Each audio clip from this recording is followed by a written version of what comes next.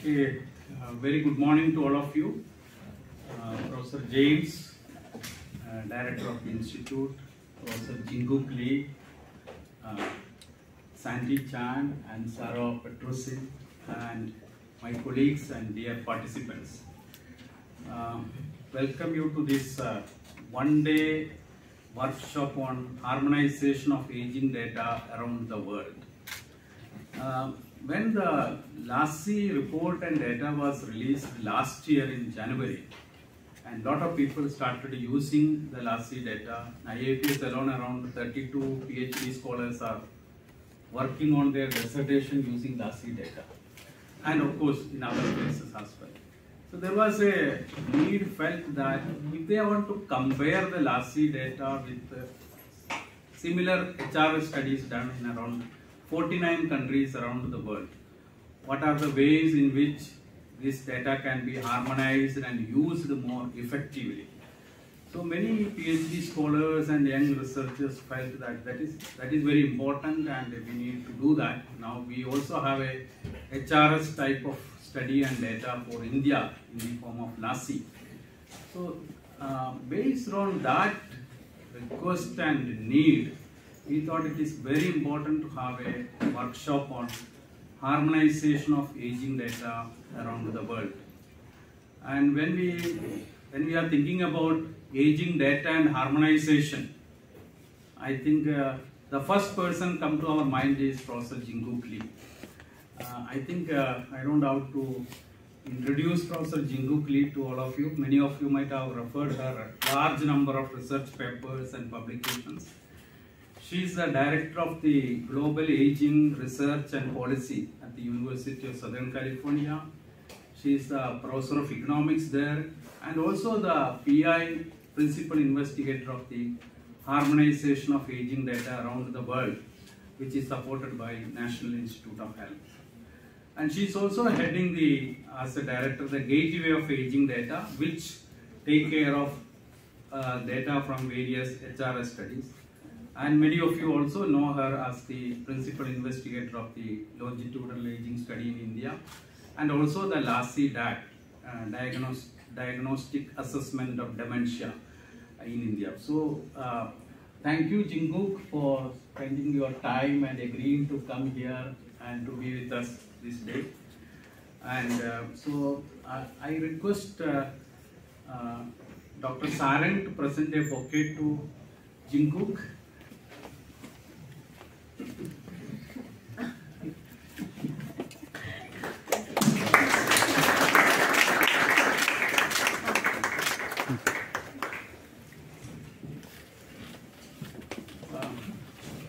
We have Sandy Chien with us. She is the Director of the Data Management at University of Southern California. Also directly dealing with LASI and LASI data. Many of you might have communicated with her. She has come to IIPS at earlier occasions also and interacted with our team. So we are thankful to you for agreeing to be here. And I request Rufi to present a bouquet to Sandy.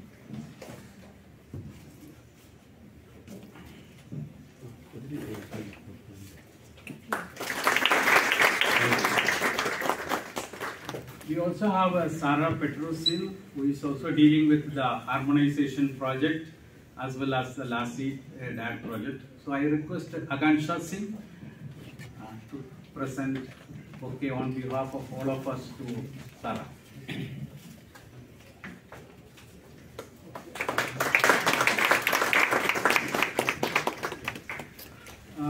So this program is organized on behalf of Center for Aging Studies and the Short-Term Training Program Cell of IIPS.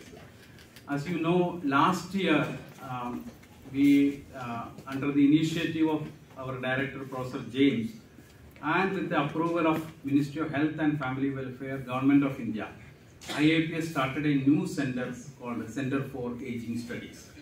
And we also have a large number of, there are few participants from outside, so for their knowledge, major studies going on here like the longitudinal aging study, study on global aging and adult health, and various other projects on aging, as well as large number of scholars working on aging issues. So we are very happy to organize on behalf of the Center for Aging Studies. So let me thank our resource persons, Professor Lee, Sandy and Sarah, for agreeing to be here and ready to spend their one full day with us. We have a very scheduled, very tight program today. I think the agenda is already with you, and we will be also sharing some of the presentations and materials to you through online. So now I request Professor James, for this Director of the Institute, for his opening remarks. Thank you, Professor Shekhar, Jinkook, Sandy, Sarah, and my colleagues and dear participants. And good morning and welcome first to IIPS, those who are not from IIPS. I think majority of you appears to be from IIPS, but there are also, I understand, that 10 participants from outside. So it's wonderful to have this harmonization data training program today here. Because as you understand, there is also a large emphasis. I was talking today morning with Jinkook. There's also a large emphasis with the national education policy, etc., by the government of India on internationalization of our education. Because as you know, all our universities and all the PhD scholars in India only work on Indian data. Because India is so huge, so we have perhaps many countries combined together here within India, but at the same time, it's also very important to understand what is happening outside India. That's why it's always good to also examine these data which is there outside, and but in that case, we need data which is comparable, which can be measured with almost in a same definitions, as well as all other characteristics which we expect from a data.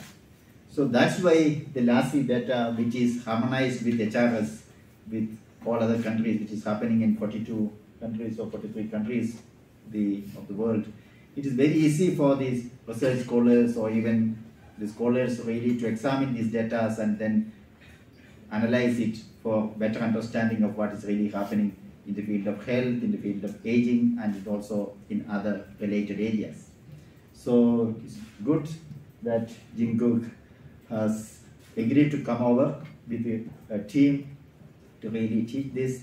I thank Professor T.V. Shekhar and the entire center for taking this initiative for organizing this training program, and I am sure all of you will immensely benefit to understand what are the data systems in each of these countries available, and also to appreciate what is really happening across the countries, so that we can also take very informed policy decisions on the issues of aging and health. Thank you once again, and have a very fruitful deliberations and training program for the day. Thank you.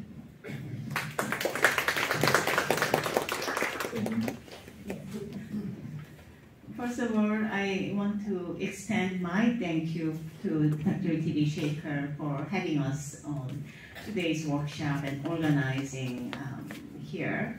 And I really appreciate Dr. James' support for both LASI project as well as our initiative to work together to learn more about population aging and its implications around the world. It will be a great pleasure to work with you because there are so much data that you can utilize and take advantage. It's at your fingertips. In that regard, I want to also thank my team, Ms. Sandy Chien and Sarah Petrosyan, to come out here, not only coming out, but really preparing the program for you. So you will have today hands-on experience of how to work with this data, starting from what kind of resources are available, how you can find them, navigate the systems, and then download the data, learn the analysis, and with a lot of different examples. So by end of today, you will be equipped with the knowledge that how you can search for different data sets, how you can conduct the analysis, and what would be various resources you can take advantage of. So hopefully with this day forward, you can take advantage of various data sets, not only the LASI data, which is homegrown, but also together with other various international data sets. And thanks very much for finding time today and spending one day with us. Hopefully it will be a productive time for you to years to come. Thank you very much.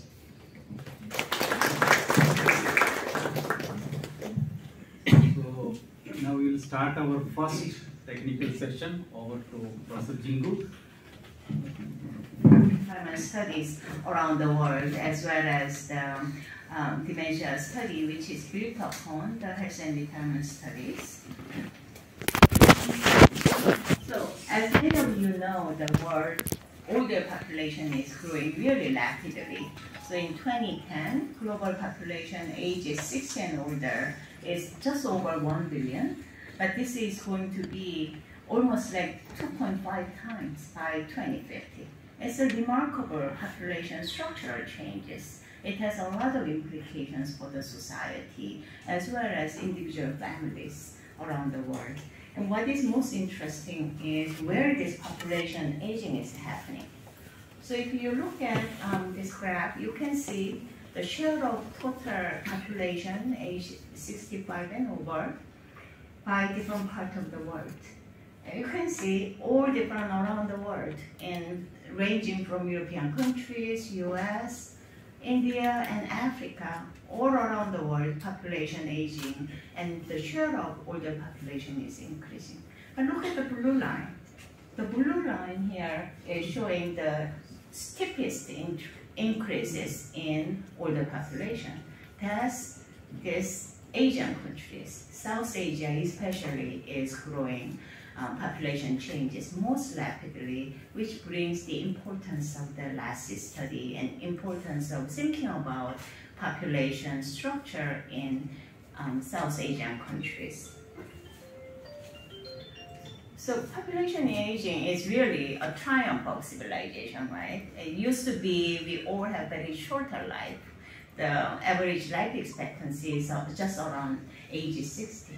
But things have changed completely. Now everybody is enjoying the much longer life expectancy, but many questions came up with that increased life expectancies. It's the increased life expectancy is also means healthy aging, or it's just like older people living extended period of time with the disabilities or other health problems. That is a serious issue, right? And if they cannot no longer work, then society has to support those older population. It used to be 5 workers support 1 elderly person. A country like Japan, they have life expectancy has been lengthened so much. Now only 2 workers have to support the 1 elderly person. It has tremendous implications for the society. It's not only the number of working persons supporting, but think about the health expenditures. So most of the health expenditures are spent by older people in older developed countries. Now the cost is increasing so much, again creating a lot of fiscal burdens to the society, and that's why many policymakers develop such a profound interest in population aging issues. And it's not only just understanding the issues, we need to find solutions for these various problems. The importance of thinking about population aging is there are many other countries that has experienced population aging already.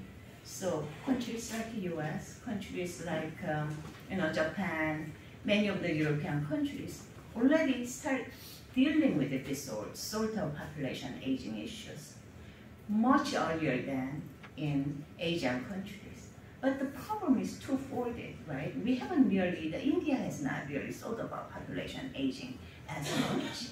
But the population aging is happening so fast. So we don't have a lot of time. We have to come up with a solution very quickly. So I think that's why we want to really try to learn from other countries' mistakes. Many countries made a lot of mistakes in creating the burden. I'm from US, right? US has spending so much money on healthcare, but still a lot of Americans have worse health than Europeans, especially the young elderly. But if you look at old is old, Americans are doing much better than the European system.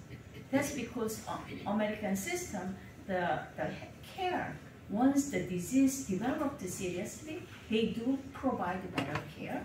But when people are just developing the small health problems, they don't know how to, they are not dealing with it because health insurance are tied with jobs and it is not universal.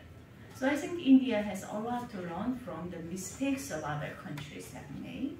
So by looking at what has happened in other countries, you can make a solid suggestions for your government. So that's why the health and retirement study started. So it goes back a long time. The study of health and retirement study started back in 1992.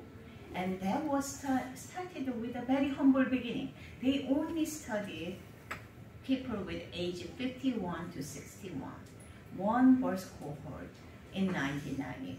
And that was done by a small group of economists and few geriatricians. So study was only focused on health and economics. But as you know, our life is not just consist of health and economics. Our life is full of our family members interacting with the society and participation. And how we feel about it, at the individual level also matters a lot when we think about the health outcomes.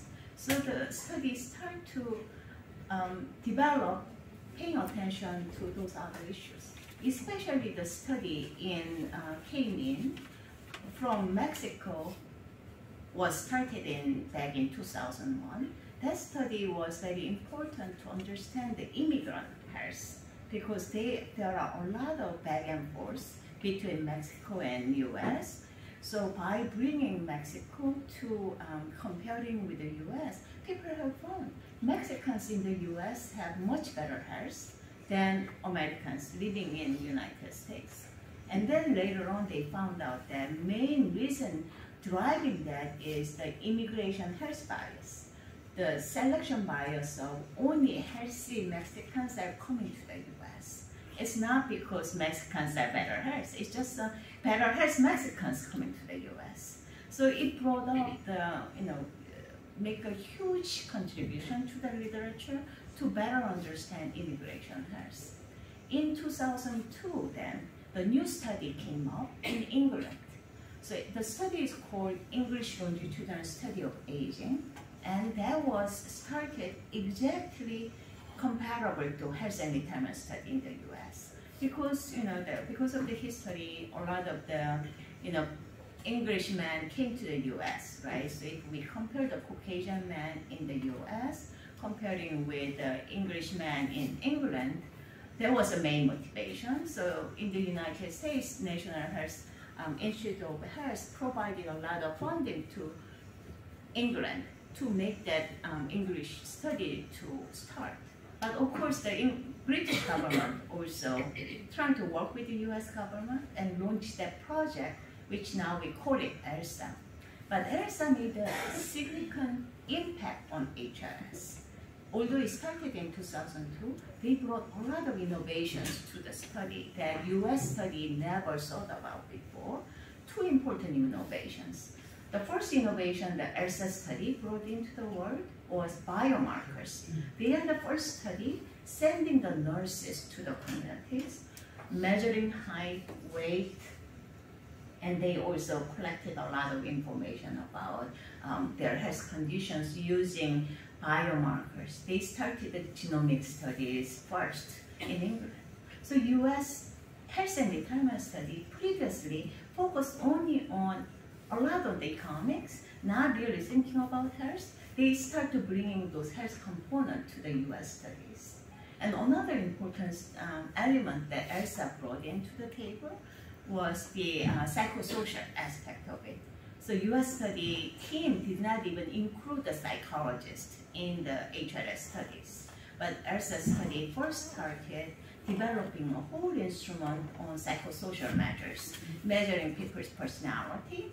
And there has been a lot of findings. Personality matters in health. Like those people who are more conscientious know how to take their medication on time, right? And they can take care of themselves much better. The conscientious people tend to be better performance on the jobs because they tend to show much more diligence in the jobs. All of those studies have started with ELSA, and with that influence, the US studies now start collecting those information. So, which is really interesting is whether all those measures, would that really also show the same patterns in other countries? I think those are really open-ended questions because nobody has really studied them yet, right? So what it would play out in different countries are really unknown. And after that, there are a lot more studies came in, especially the European countries, all the Caribbean studies, the Asian countries. I started a study called Korean Longitudinal Study of Aging back in 2006, right after Chien. That was first non-Western study, because even translation is hard, right? What we say in English, you put that in Hindi or Punjabi or Kannada, how it really means, the culturally could matter different things. And the systems are very different. But still, what we are trying to capture is really the process, the core concept, not so much of the word-to-word translation. That's not what we are caring about, right? What we are trying to care is, we try to understand what the retirement means, what the health means, how people are doing, and within the context, we're trying to understand that. In this graph, I'd like to show you this orange on the far right on your hand. That's India. That's LASI.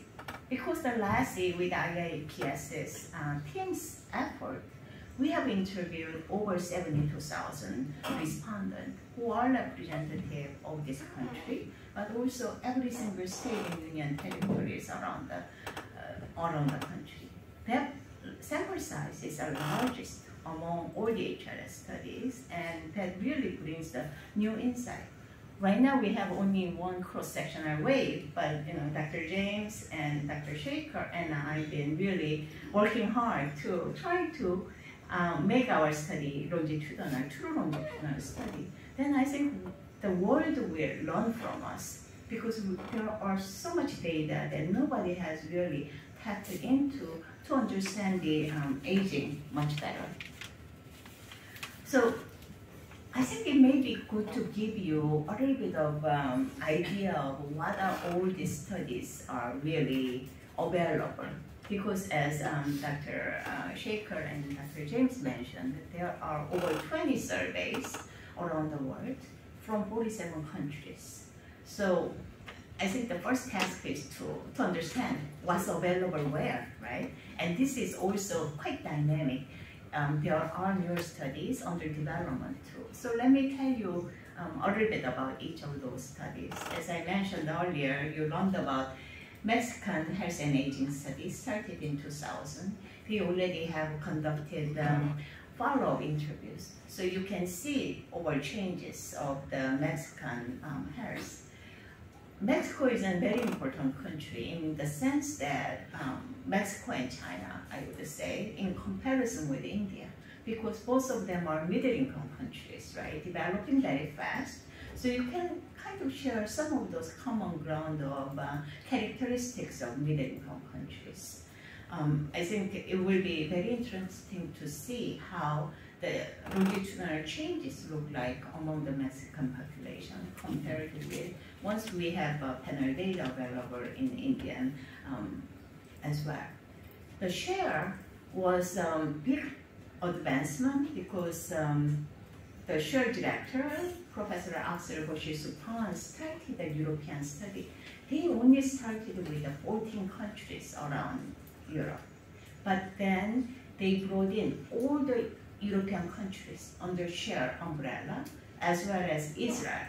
So it has a very large sample like LASI, and they are harmonized in the sense that even though there are so many different countries, starting from European countries like Southern European countries like Italy and Spain, ranging to Scandinavian countries. They use single instrument and then translate it. Very similar to our LASI model, right? We started with one instrument and then translate that into different states. So Chien takes a very similar approach. Chien brought in very important innovation to HRS, which is called life history interview. So life history interview is when we interview people, right, in LASI, we interview people at age 45, and we try to follow them over time. In the ELSA or HRS, interview starts at age 50. But if you think about it, life doesn't start at age 50 or age 45. Life starts when we were born. So but it is impossible for the birth cohort studies to grow older, because then it takes 50 years to see the aging process. So as an alternative, what Chien has developed is they developed a life history interview, retrospective life history interview. So basically what they have done is showing their life calendar and ask them what their life were like when they were childhood, when they were in young adulthood, and when they get first married job. Our memory gets old, right? So it's very hard to remember all of this. So there might be a lot of biases. So in order to overcome that, what they have done is actually giving the anchor mark, both external event, like there was big tsunami or there was a COVID, right? Those are important event. Then people kind of understand, oh, I was like before the pandemic, my life was changed because of pandemic.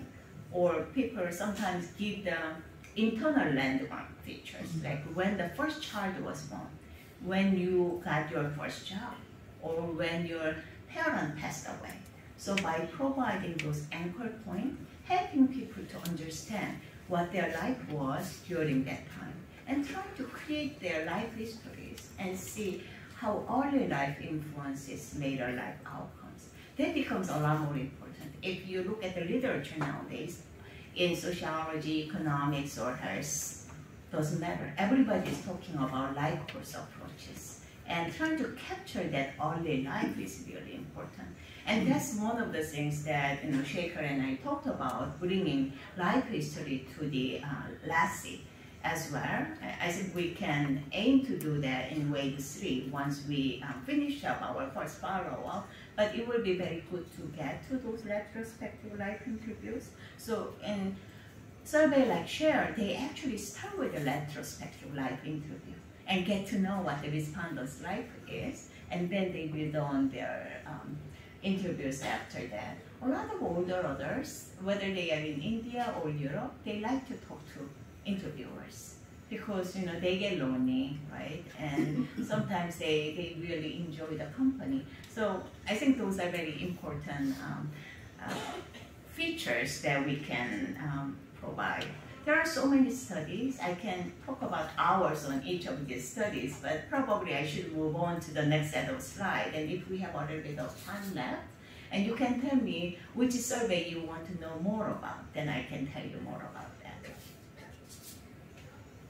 So all of these studies, I think there are very important key characteristics that you need to understand and thinking about these surveys. Very important aspect of all of HRS study is population representative. This population representative is important, especially if you want to make a policy recommendations. You want to say something about your government. What should be the intervention that government should be thinking about? In order to make that important implication, draw the implication, population representativeness is very important. The other one is longitudinal. We are not just interested in cross-sectional findings. What we want to understand is the changes, how people's life changes when we get older, right? So that can be only achieved when you conduct longitudinal interviews. And when we do that, it's very important to follow the same people so we can observe the changes with the same people. So if you look at any of the HRS studies, you can track the people, and especially in like HRS study, we started back in 1992. We follow people, and when people get divorced, we follow both spouses, right? We have seen some of our spouses get divorced and they get remarried to the same spouses. And you can track all of those and kind of see how those marriage dynamic influences people's everyday life. All of these studies are multidisciplinary because, again, our life has very multiple dimensions. So many studies, all of these studies are doing that. And all HRS studies have a coordinated instrument. So we call harmonizing instrument is very important. You know, that will allow us to do cross-country analysis. And these studies have high-quality economic data. Economic data is very hard. You know, asking somebody's consumption, income, and asset is very difficult. Usually people wouldn't mind talking about, complain about their health or headaches, right? They would be happy to do that. But people don't want to talk about how much money they make. So it's very hard.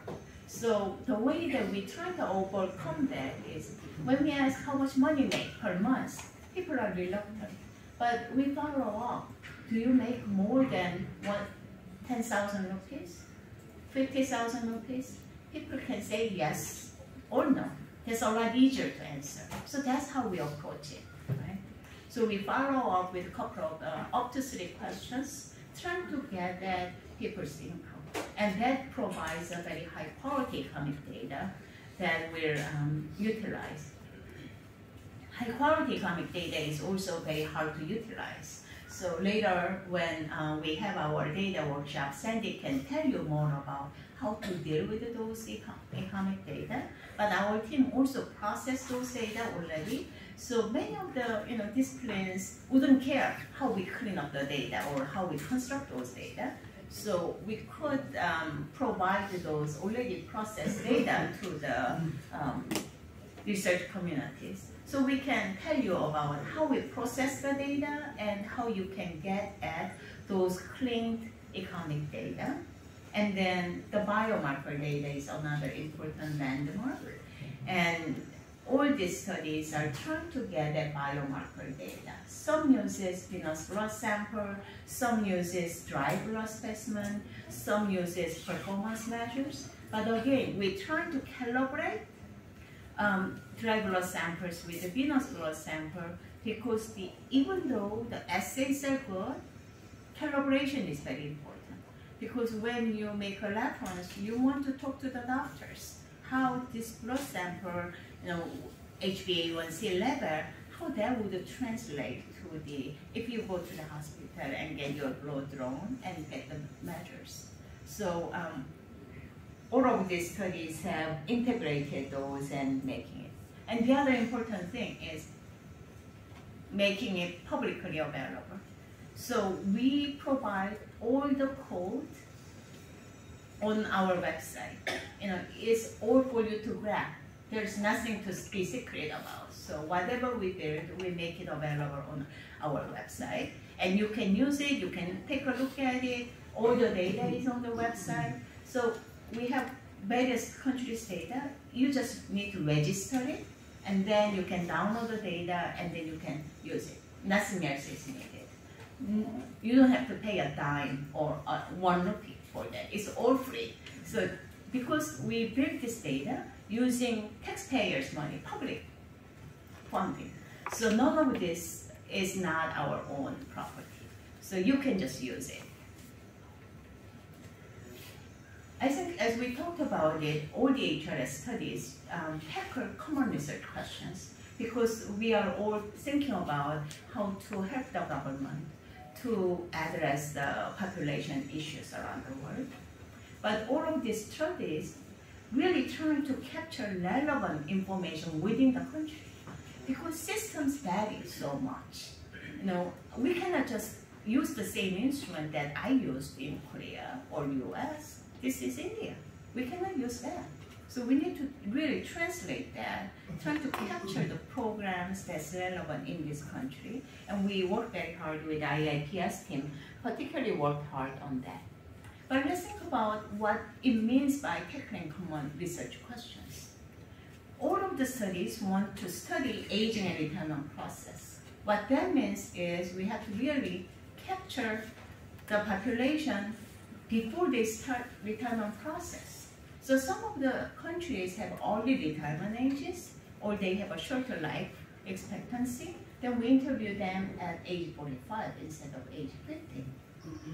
But once India becomes richer and life expectancy gets longer, then maybe future LASI survey in wave 5, we may consider it to start from age 50 at that point, right? There's nothing magic about age 45. It just picked up based upon that process. And because we are doing longitudinal survey, we adopted cluster design, trying to keep the cost low. Otherwise, it will be too expensive and impossible to trace people. And because if we are interested in trends, then it is very important to have population representative sample in every round. But that is very expensive. So none of these studies do that. So like in the US health and retirement study, we usually refresh the sample in every 6 years because the original recruiting becomes so expensive. On the other hand, in order to study individual trajectories, we follow the same people. And we try to make sure we follow individuals wherever they move. Because movers usually have different characteristics. They are either healthier, as we talked about, the Indians in the US or Mexicans in the US, they are healthier. Or people move to the other family members, meaning they have larger families. So whatever the characteristics is, we want to follow where people move and try to understand their trajectories. Nowadays, a lot of people are very interested in health disparities. We see a lot of disparities between gender, socioeconomic status, right? Different race and ethnicity. Health disparity is a very important issue. Urban-rural differences, really important issue, right? So we need to make sure if there are minority sample, all these studies oversample those minorities in order to speak about health disparities. Health disparities are a very important topic, and I think all of you can study. And you can think about, you will see the real consistent pattern, whether you are looking at minorities in England or minorities in India, you will see same sort of disparities in this world. And we all study impact on policies and programs. So there, especially many of you are young scholars, what I would recommend you to do is you look at papers that's already published. Just choose the topic. Later on, Sarah will show how you can do that. But if you have a particular topic that you are interested in, just read a paper that is already written using MHAS, using HRS, and start from there. They will give you a really good template that you can start from, and then use that template for Indian data when you try to answer same research questions for India using Indian data, and look at the data, right? Whether it's a health disparity or retirement process, you can do that. It will give you somewhere to start, because I remember when I first started my own dissertation and writing paper, writing first paper is most difficult job, right? It gets easier all the time, but writing first paper is very difficult. So when you write your first paper, don't try to come up with a topic from the air. That's too hard. Just read the literature, pick a paper that you like most, high impact paper, right? And use that for India. I think that will give you a very nice first paper. And after that, you will have more idea as you come along. So, especially when you look at the policies and programs, many of these countries' data have been used to study policies and programs, impact of programs. So you can evaluate program effectiveness, policy impact within this country by look at other countries' examples. And then nowadays, there is a lot of interest in dementia, because dementia is, the number of dementia is, prevalence is increasing, people living with dementia is increasing, the cost of dementia, economic impact of dementia is so high, it's more than Apple, more than Google. So there has been a lot of funding opportunities, scholarship opportunities, so it's a good area to study. And we have a LASI-DAT study, which is built upon LASI study. So I welcome all of you to work with those LASI-DAT data, and that is also available on our website.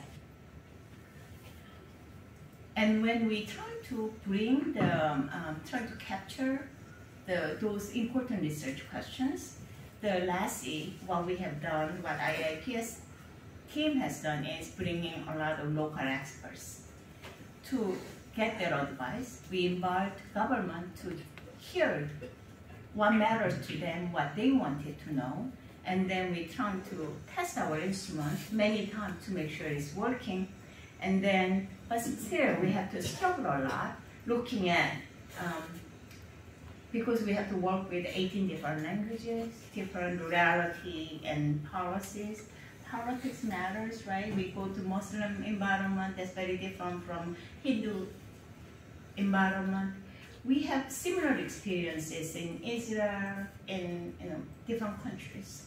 So we have done that, but I think even there, if let's say you are a scholar with a lot of interest in methodology, one of my colleagues right now have looked at interviewer effect, look at hypertension prevalence in India, in Mexico, and in the US, because they think how interviewer do their job may matter when you measure your blood pressure, right? We measure 3 times and we get the average scores, but everybody uses different equipment, different administrator may have a different impact. You can do a methodology study and see how much of the interviewer effect have implication on hypertension prevalence. When I heard my colleagues at Stanford doing the study, I was very nervous because it would look bad on us, right? If our interviewer have so much impact on our hypertension prevalence matters, then our data will look bad. So I was like, at the beginning, I refused it. I don't want to do this study. But then I thought it would be better for my team to look at it. Because if somebody else pointing the fingers to us, that's even worse. So we got involved and we looked at it, and our data looked very good. So Shaker, congratulations to, and also Saram, you guys did a wonderful job. And we are writing that paper now saying that the quality of our interview was so good. The bias the interviewer brings to the data is really minimal in India. So many people can write that sort of methodological paper too. So I think it's a lot very important to think about science in a very narrow, specific manner. So you can write a paper in a timely manner because number matters, as you know. So as we talked about a lot of things, worldwide HRS provide panel data, we talked about it. It provides rich biomarker data. We talked about rich life history data. And one other thing that I haven't talked about it is end-of-life data. So in the US and many other countries now, people worry a lot about long-term care because the children move out of parents' homes.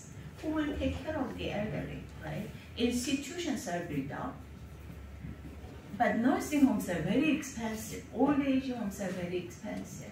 And elderly often wants to stay in their homes rather than going to the institutions. So it's very controversial area of research, long-term care.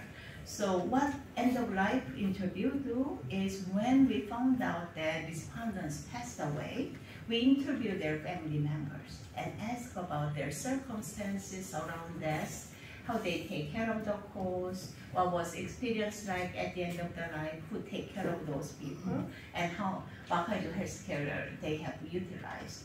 So that is end-of-life data, and we have those end-of-life data in various countries. And we are also collecting that data for LASI for our second wave.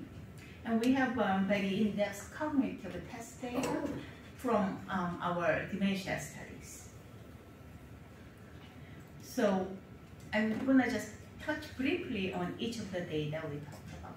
So panel data, it has different dimensions. As you can see, all the HRS panel data includes demographics, healthcare utilization, health behaviors, the wealth data, income, consumption, family and social network data, employment, and retirement. You have this data from 47 countries around the world that you can use.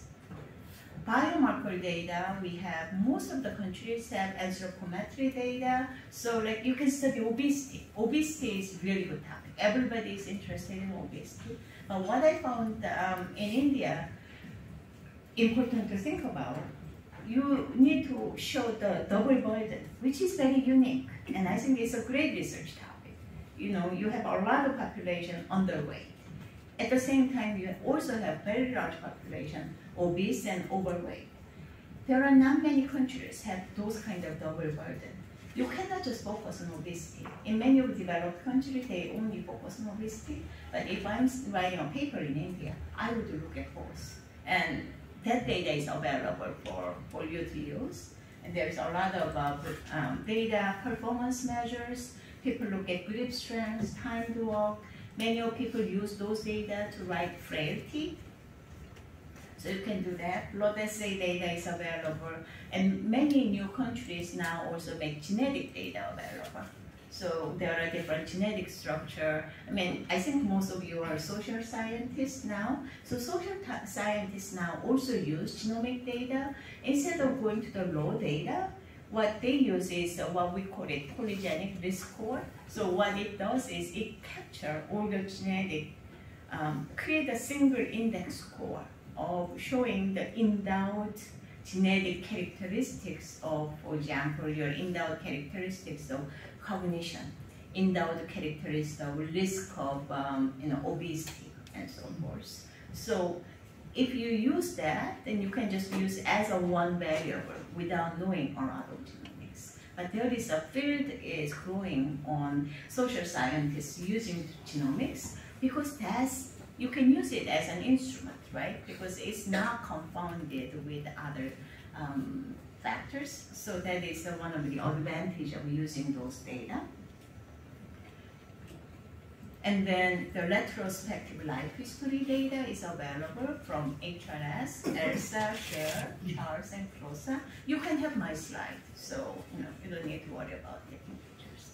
So for the life history interview data, you can get the whole job history of when people stopped, changed their jobs, how much they earned between different jobs. You can see people's marital histories. You can see how the child, when the firstborn was done, how much of interval was there, whether giving a birth to a child, how that is related with their work patterns, for example. A lot of interesting paper you can see. Having for example, being a first child has a positive impact on males' labor force participation. When firstborn child is born, men feel more responsibility, right? So they go back to work, they work harder. On the other hand, a lot of women take a break. They have to take care of the young child at home. So you see complete vivid pattern on that.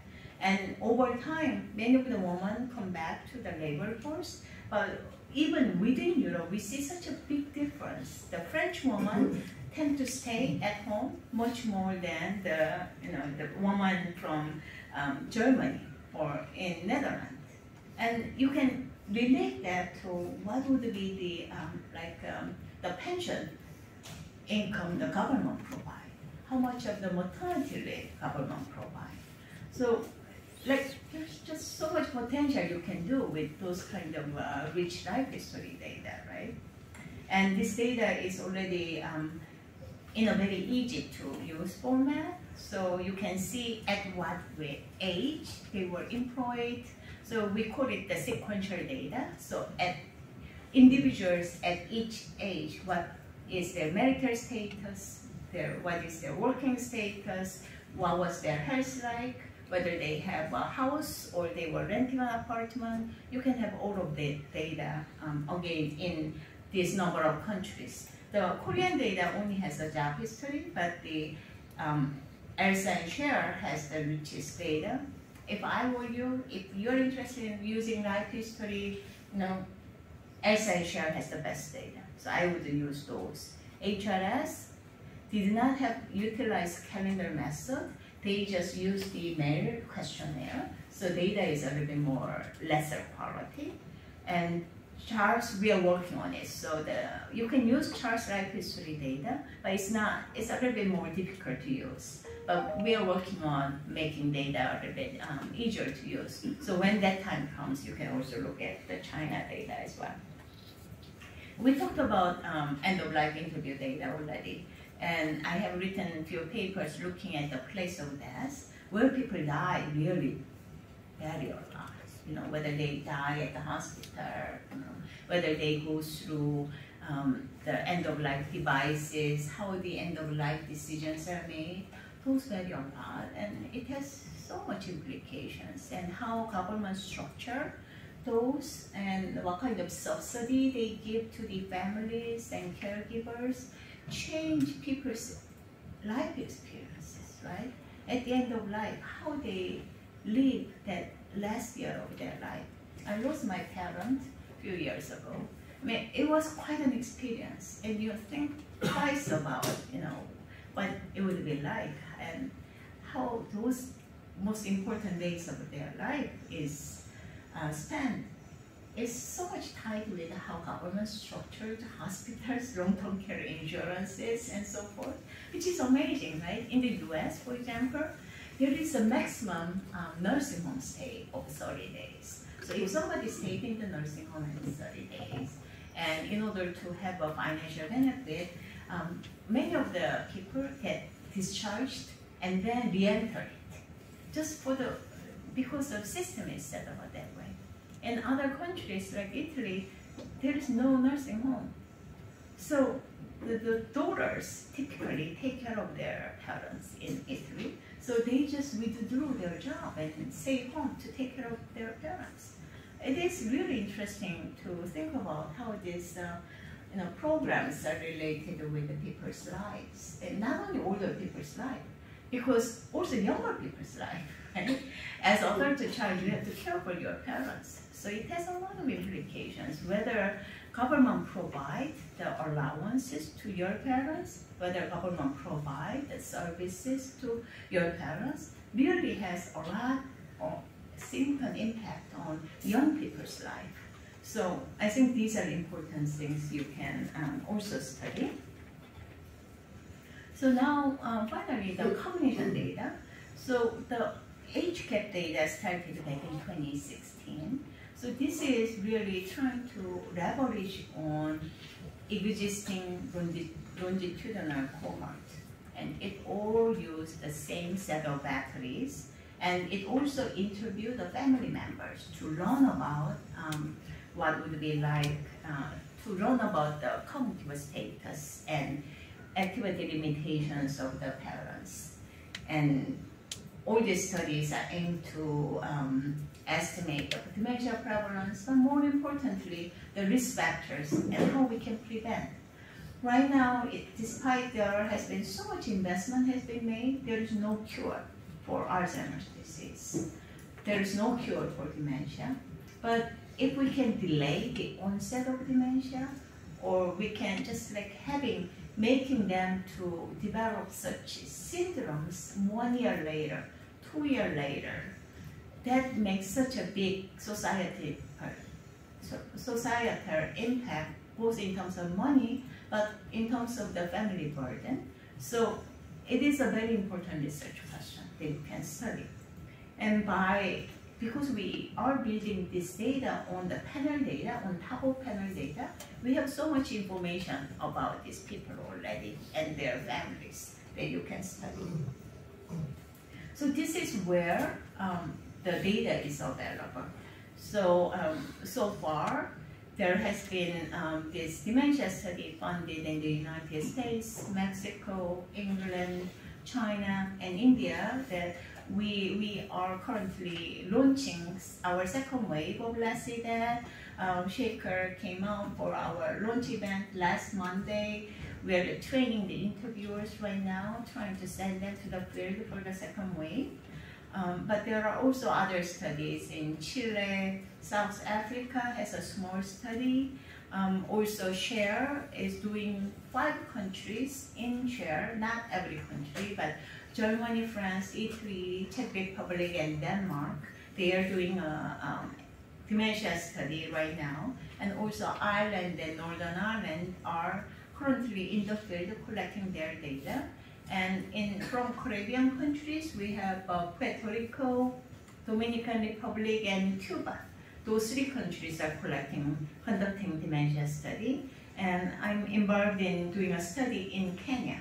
So as you can see, many different countries around the world. And there are few studies completed, actually 2 studies completed their second wave. Mexico and South Africa. There you can already see dementia incidence, but in other countries just begun doing the second wave in US and China and India and South Africa. Because there are so much data.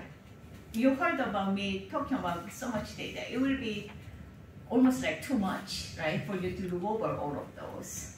So what our team, the Gateway to Global Aging team, has done is providing this data, helping you to navigate this. So we provide key information about each of these surveys. What would the samples look like, how they recruited that sample, where is the questionnaire, what would be the data collection protocol, how you can get the data. So we provide that information on our website. So if you come to our website, that will help you get to those information. Although all of this data set are capturing the same concept, as we talked about it, every survey made modifications. And those modifications is very important to note when you run the analysis. So we provide a search engine helping you to compare how the questions are translated differently, how it was framed differently in order to accommodate those cultural and societal differences. So you can do that. We have also written some user guide and summary concordance table, which Sarah will tell you more in the next section. We then have harmonized data profile. So harmonized data is the clean analysis data. So it combines all the longitudinal data. So you don't have to link multiple data sets. So it's all in a single data file. And you will, later this afternoon, Sandy will show you how you can take advantage of those data files. And we also have publications website, so that kind of allows you to choose a topic, choose the study, and identify all the relevant previously written papers. So you can see and start from there. We organize a lot of webinars and user workshops like this. So, and we keep all our previous user webinars and workshops on our website. So you can see the videos of what we have done. And you can also just download the code that we provided as a part of the workshop. So many of those examples you will have an access. And we have a help desk. So if you have specific questions, you can just write to our help desk. And we're trying to provide an answer to those questions as well. So all of these features Sarah will provide, and I really thank your attention. It's been great to meeting you today, and I would be happy to answer any questions you may have before our tea break. I think we have about 7 minutes left, right, Shaker?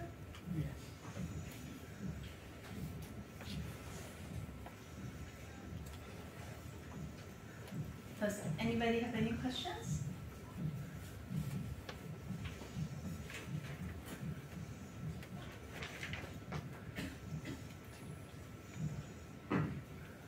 Shall we break? Yes, please. Chandal Mishra and I'm doing PhD here. My question is about last section, vignettes data. Why we are asking some names randomly to the respondent? He select some common male and female names from the given list of names. What is the use of that? Oh, you are talking about the vignette data, right? Yes, yes.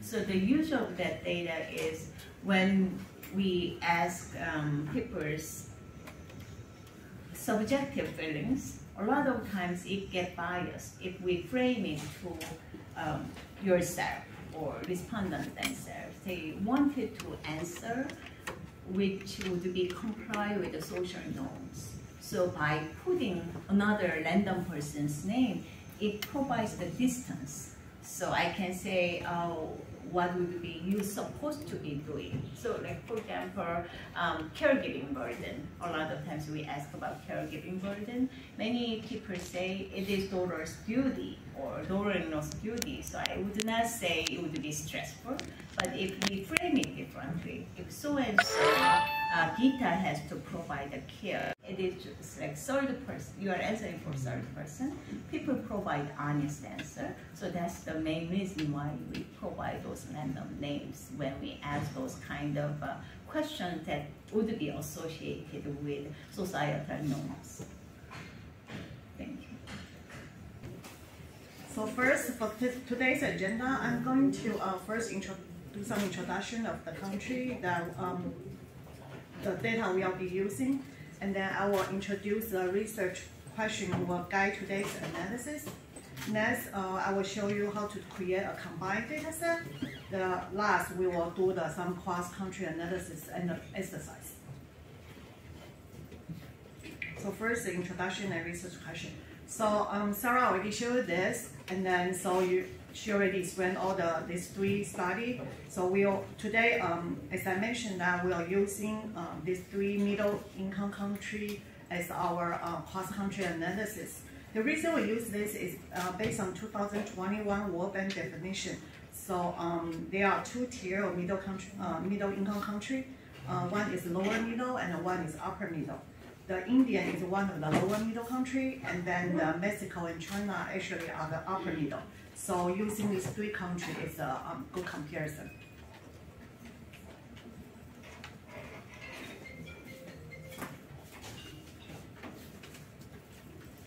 So as Sarah already showed, so on the Gateway website, you can find more information about these three studies. Let me switch.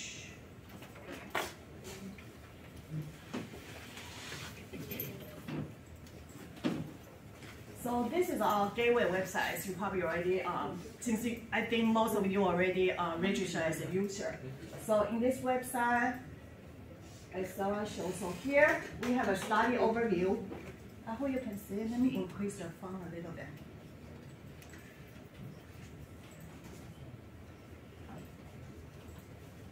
Okay. So in this study overview, you can see we list out all the study here. And then today we are going to use the NHAS, and then Charles, and Lassie. And when you click the study here, you will see all the study detail. So we have a sampling frame, we have how the data collection time frame, and then we describe the sample, how many samples they collect, and then also provide a link to download the data, and then this is the data access. So it will be same for all the three. You can play around and then see when you click the last, it will be the same, and also for the charts. So this is the study overview.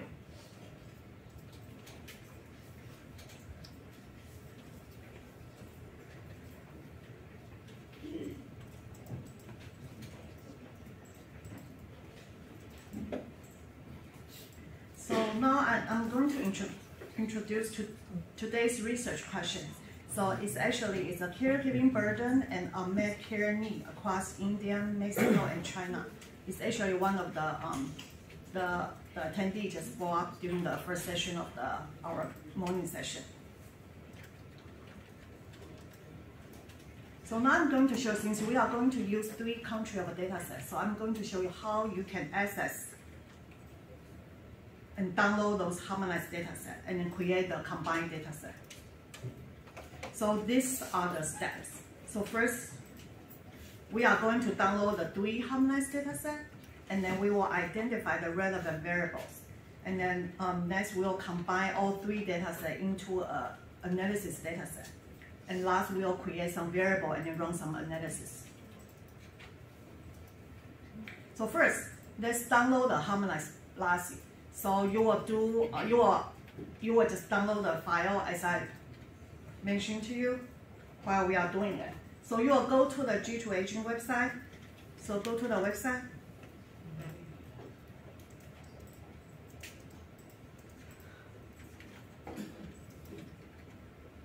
So under the download tab here, you will click on download the data.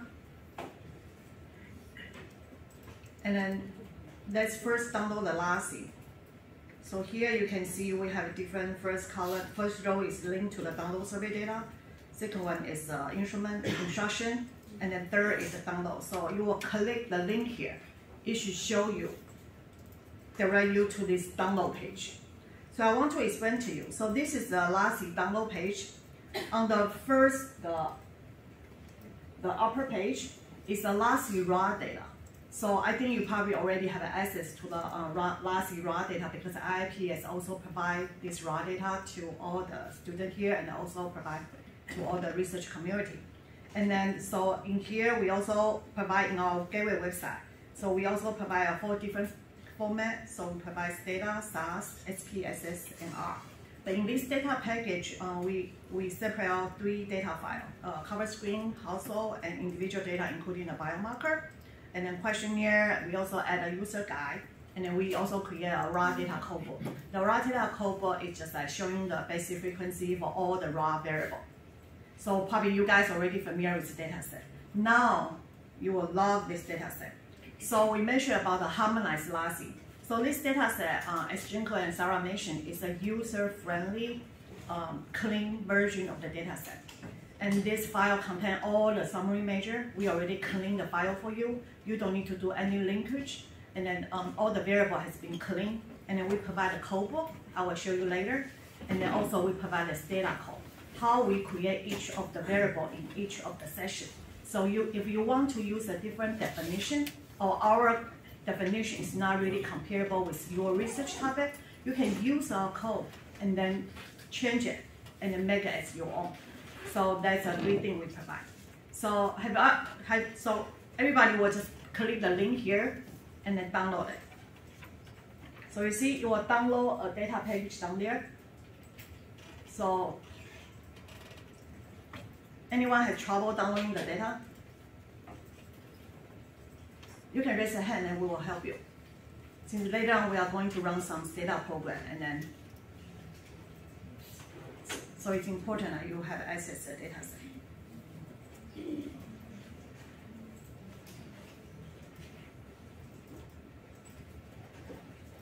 So I assume everybody already downloaded the data. So now we'll move on to download the Mexican data. So we cannot, for downloading other study data, we cannot give you the data set. You need to register as a study user. Then you will download it from their website. So here is the website you can download. So the website here, the other way to do it is also go back to our download page. When you click the download here, let's look at the MHAS. Here's a link to the download survey data. If you click this link, it will bring you to the Mexican, the MHAS study. And first, you will register as a data user. So let's register here. Do you find this page? Oh. So you will type in all the information here and you will sign up as a user.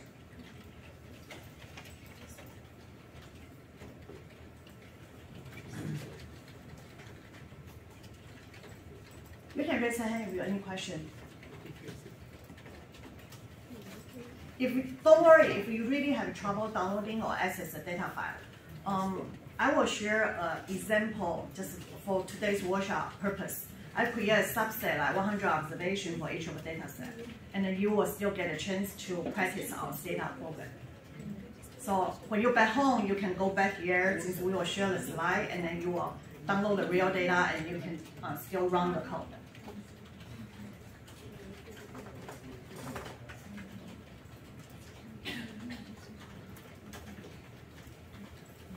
So you see already as a registered user, for me, I just log in.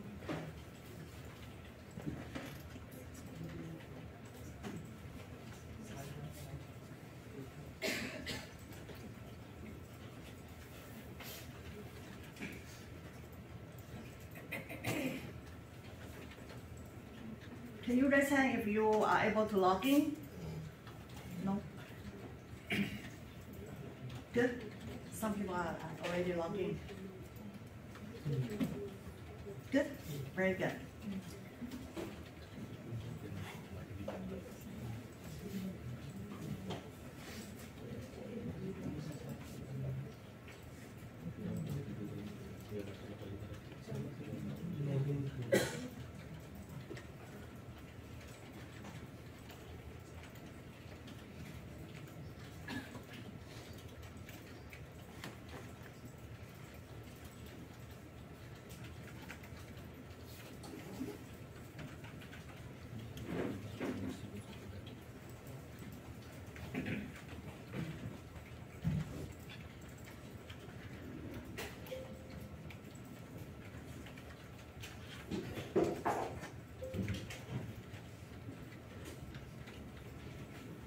So as I mentioned, don't worry about it if you really cannot download the file right now.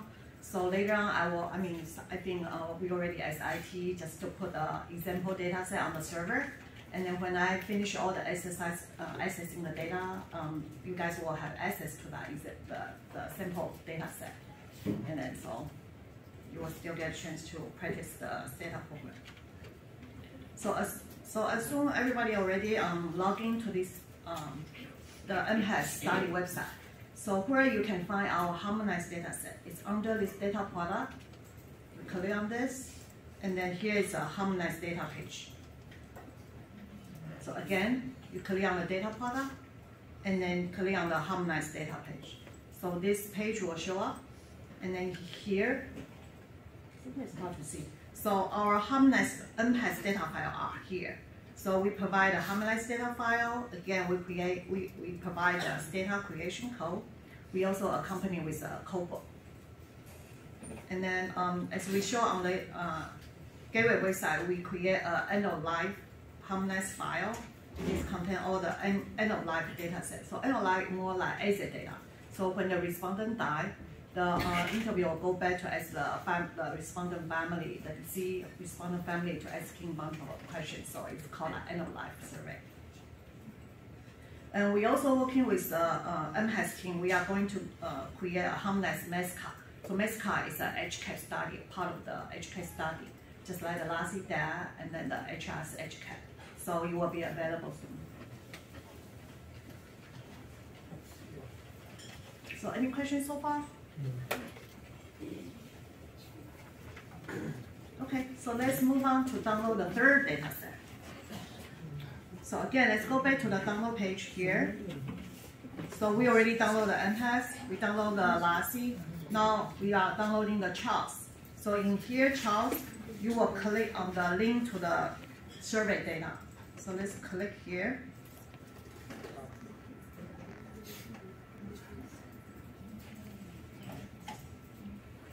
So now you can see this is a child study website. To sign up, just click the sign up here.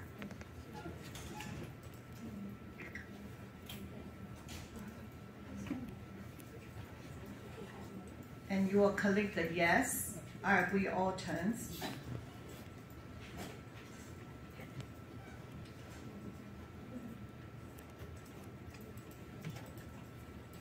So you can provide all your information on this page and then register as a user.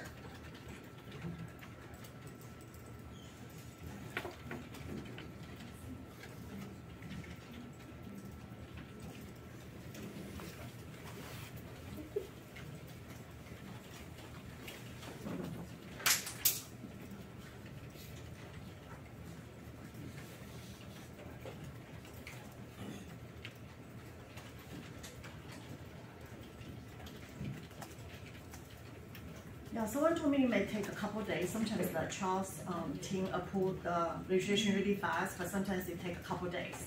So just want to let you guys, at least you submit it and then wait for the data come to you. And then they will send you an email notification that you are the registered user.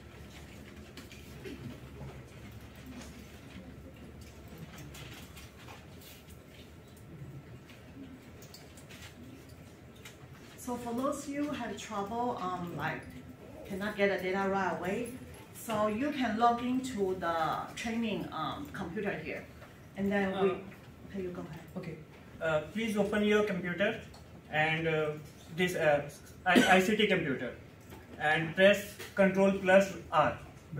Sorry, Windows plus R for the run.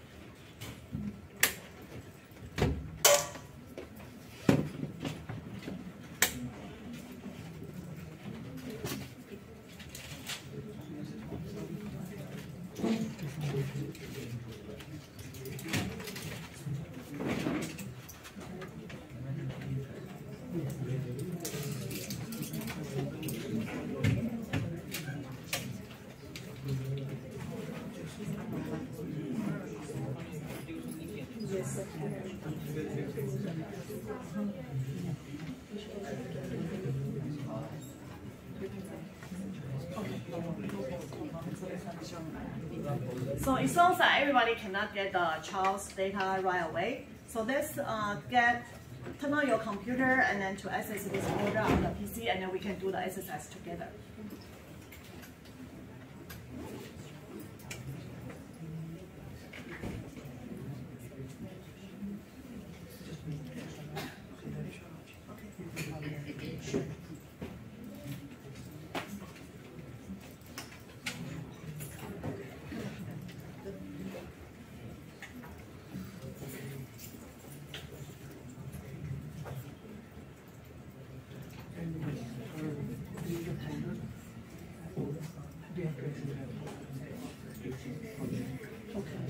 You ready? No. Yeah, I mean.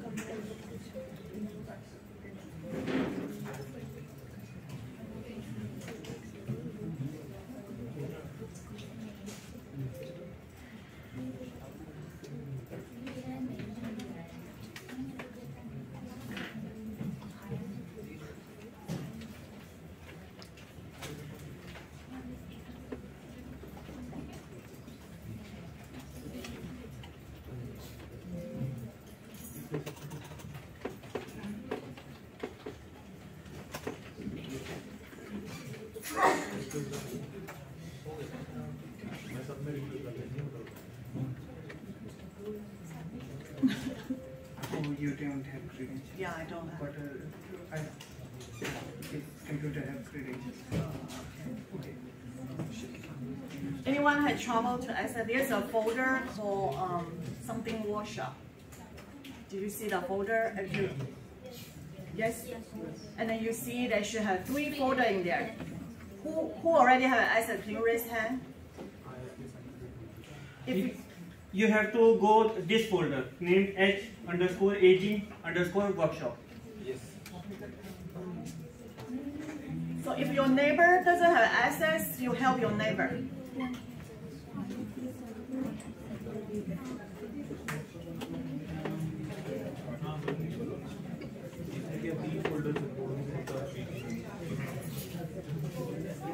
So raise a hand if you still don't have access. Copy that folder into desktop and then you can access the data. No, they have data file as well. No, they have data file. Can you mail the document to Are you using a mail? No, it's in a server, IIPS server. I already checked in that laptop. Do you have their email?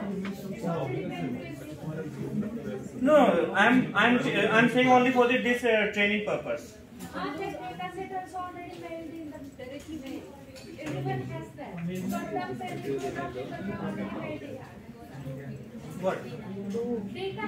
This same data, she is saying it has been. Okay, those who are having mail, they can access through mail. Those not having, they can access from this. Oh, okay. So, Okay, so who doesn't have the 3 folder?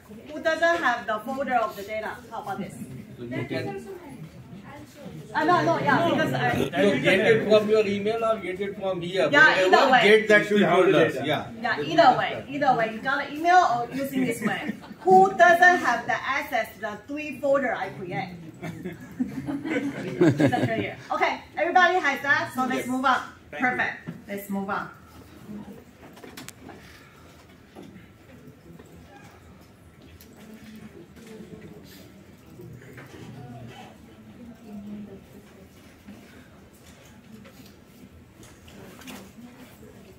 Okay, now, next step is to identify the relevant variables. Now I'm going to ask a question to see whether you guys pay attention or not. First, since we are working on these 3 data set, right? And then we show many times that what's the year this 3 study has been conducted interview. So now we want to see the most recent year for those 3 studies will be our year of interest. Does anyone know which year will be our year of interest? 2018. 17, Okay, I hear 17. 18. I hear 18. The last year. The last one. So who think is 2017? Okay, we have 2 people here. Who think is 2018? Very good. We have more people on 2018. Any other question? Any other answer? I mean, it's based on the last year, this and last year annual data, because we are comparing 3 countries, and we need to make sure we need to include those 3 countries. So last year have only 1 year, so we will be taking that year. That's correct answer. Let me show you how we define, how to find that year.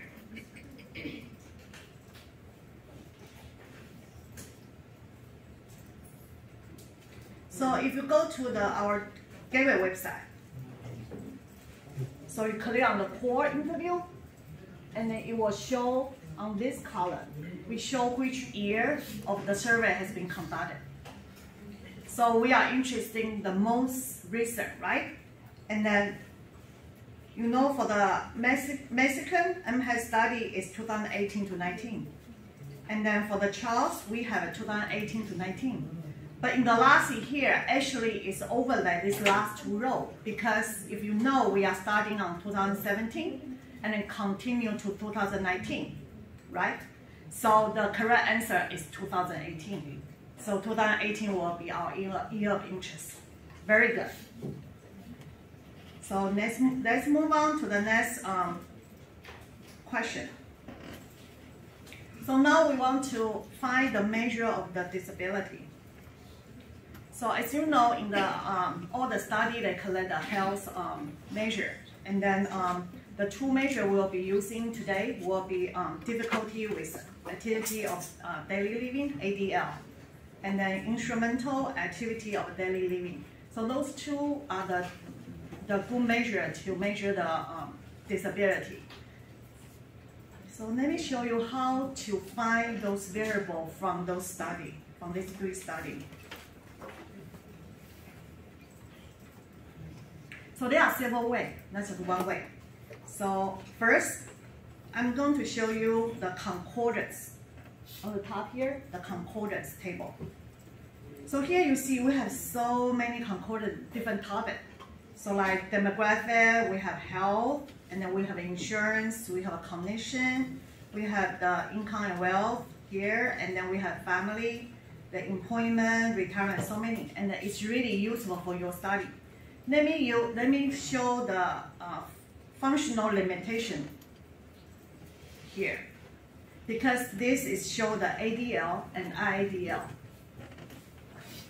You guys see, I can enlarge a little bit if you're hard to see. Is it better? Yeah. Okay. So let's look at the ADL. So in here, you see we have this out for the. And also I want to mention the table is downloadable. You can download on the click here. So for the ADL, you see the MHAS, we have the difficulty of bathing, difficulty of eating, and then getting out of bed and using toilet, and then walking across room, and then difficult dressing. For the child, we have almost the same, but we are missing one. The child did not ask the walking across room. And then for the last year, we have all 6. So for this, if we want to create a common variable across these 3 studies, how many can we have? 5. That's correct. So we were using the bathing, eating, getting out of bed, toilet, and then dressing to create a summary measure of the ADL. So this table really helps you to identify what's the common across the different studies. Okay, let's move on to the IADL. So sorry, it's harder, so we don't have the first row show. But as you can see here, this is the IADL. And then we have managing money. So remember the second column is Mexican one. So we have a difficulty of managing money, difficulty of taking medicine. We have a difficulty of to do the grocery and then prepare the hot meal, but nothing else. So we only have 4 major in the MHAS. But the last 2 rows is Charles and Lassie. And here you can see we have all the major that MHAS has it, we have extra. But in order to do the cross-country comparison, how many majors can we have? Yes. So later on, I will show you how to create summary major just using this 4 common question. So very good. So I want to show, so this concordance table is really helpful if like you can find your the interest topic and just go find the concordance table is related to the topic. And then I think someone is mentioning what are your other interests, like family. I heard a lot of people are interested in family transfer, take care, informal care. So you can look into this, and then we also create a lot of variables, and then you can do a cross-country comparison. So you guys can explore later. I mean, just like go into different topic and then like look at different table, and then you can see we prepare a really comprehensive table to help you to do a cross-country comparison. So in addition to the concordance table, we also prepare the working paper series. So in the paper, it describes even more in detail. So we describe how they are different across the study, and then not just listing out all the variables. And then we also look into the difference in how they measure attendance measure. For example, for the physical measure, some of the study, I mean most of the study use a different equipment. We list in this user guide.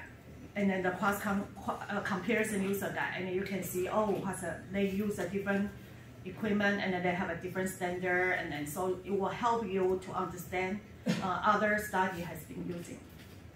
So this is a concordance table. So this is the first way you can identify your variable for your cross-country analysis. And then the next helpful function is search function. So let's go back to the survey address. And here we have the search function by the keyword, search function by the subtopic. In today's workshop, we'll use the function as a subtopic because we know we want to look at the ADL and IDL. So let's select the subtopic, and then here we list out all the variable, most of the variable like we already create as a harmonized measure. So we have a demographic, we have family, in health. You see we have an ADL here. So if you are not sure that what the variable called, you can click the ADL, and then here the source, you can pick the harmonized data set you are interested in. So let's do the harmonized MHAS, and then you will click search. So in here you see we list out the year here. We are missing the most current one because we are still doing updating. We just finished the wave 5. The 2018 one is not available right now, but we will update soon. But just give you an idea that what it will show. So when we do the ADL, you see it shows the variable name here. So the variable in the harmonized data is called R1 dress for the difficult dressing. And then you show what's the answer response here. And then because they are multiple ways, so it's showing the R1 dress, R2 dress for all the different ways. So this is the second way you can identify the variable. And then there's a third way.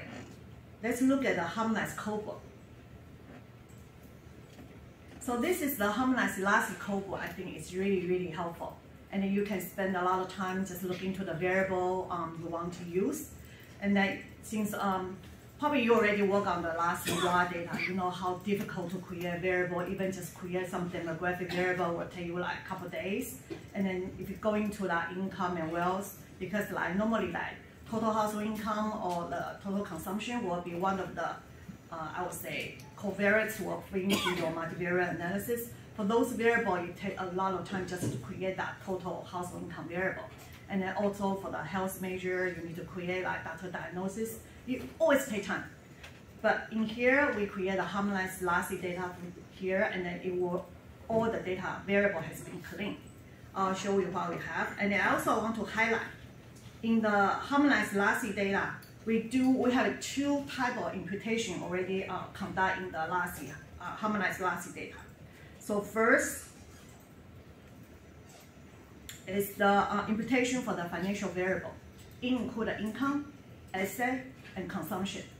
Because as Dr. Lee mentioned that for the income and wealth, we use the bracket question, asking whether your household income is greater than a certain amount, yes or no, whether over than a certain amount, yes or no. And then for that, it's kind of difficult like, for you to compile and then create a total household income. And then, but we already done the job for you. So in the harmonized data, we take into all the bracket questions, and then we follow, since it's not the first study that last used it, because starting from HIS, the US study, we use the bracket question for all the income and the financial variable. So we know what we need to do in order to get a total amount. So we follow the same strategy and then doing this imputation. So later I will show you in the code book, we already have a total household income already created, total the household wealth, and then also the total household consumption. Another imputation we perform is a condition variable. Because in order to do some, we noticed some of the question in the condition section. The proxy will help out to answer the question. But it's hard if you have a lot of missing for your, you are going to use that variable in your analysis, you will drop a lot of sample. So we also, in our team, we have a researcher just to perform the imputation for the condition variable. So if you look at the harmonized LASI data, we have less, almost no missing in here. And then, So as a code here, I will bring it bigger. So you see we have session A to session Q. So session A is the demographic. And then we create a lot of demographic variable. And then we also including the weight in there, so it's easy for you to use. We have individual weight, we have household weight, and then we create a number of household respondent. And then also we have the age, gender, already clean. Everything is clean here. And then we have the year of education, and then we have all the marital status variable. So this is the demographic. And then for the health session, so since we are going to use the ADL today, so this ADL variable, you see, it's just a raw recall. And you can see how to read. It's too light. But I think you should, in the folder I share, there's a code in here, so you can look at your screen, it's more clear. So you just follow my instructions. So let's look at the health session. And then we have all the ADL raw recall. It's just the raw variable recall for this variable, for the ADL. And then, so Sarah already showed you, so we list out the variable, we have a summary statistics. And if it's a categorical variable, we show the categorical frequency. And then in the how construct session, we describe how we create a variable. And then we show the difference, and we also list out the raw variable. So this is the ADL, and then we have an IADL. And then for the summary measure we are going to use today, will be here.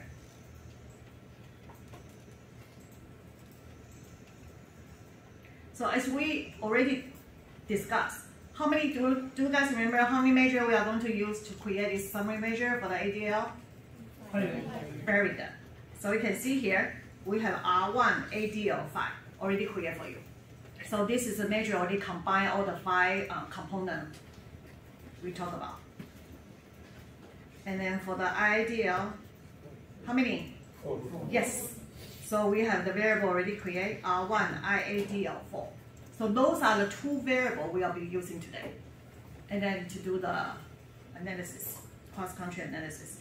And same for the other the Mexican study and the child study, they also have this similar, almost the same question in the harmonized LASI, harmonized CHARLS and harmonized MHES. And I want to show more about our COBOL, and then you can explore later. Like, so here is the cognition session. So we have all the cognition variable has been created. We have 07, we have the date, the orientation, date naming and location naming. And if you see here, since as I mentioned, we do the imputation for the cognition variable, we also including a imputation flag. So this will show you which observation has been imputed and which are the raw variable. So if you go down here, let's see here.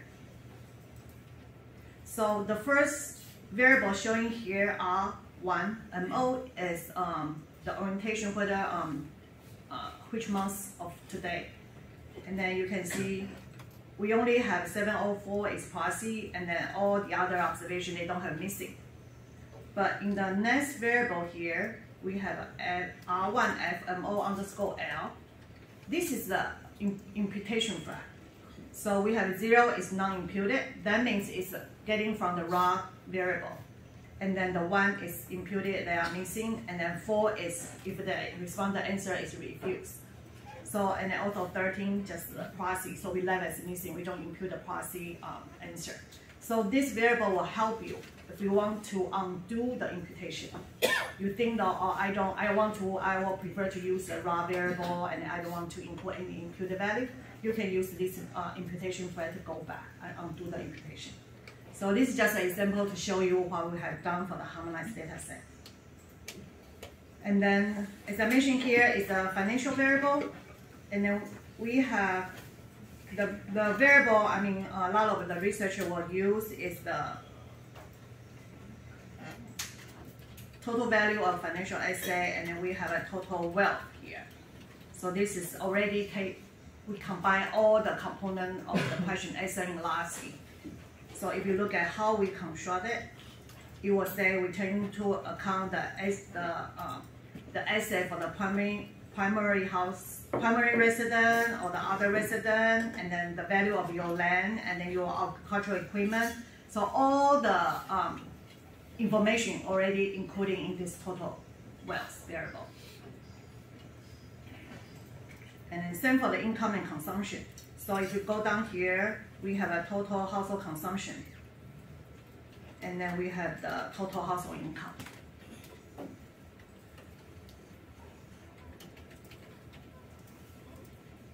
And then I think some of the, in the morning session, some people saying they are interested in looking into the caregiving assistant. So here is the session. So it's session L. So this variable is whether the respondent receive any care based on their ADL or IADL. This will be the variable we'll be using today in the workshop will be an indicator to see whether the caregiving is the respondent is unmet need. So you guys can go through this all the COBOL and all the variables we create. I think it's really helpful, and so it takes us a lot of time. I mean, our team to work on this and creating this harmonized LASI data. So what else here?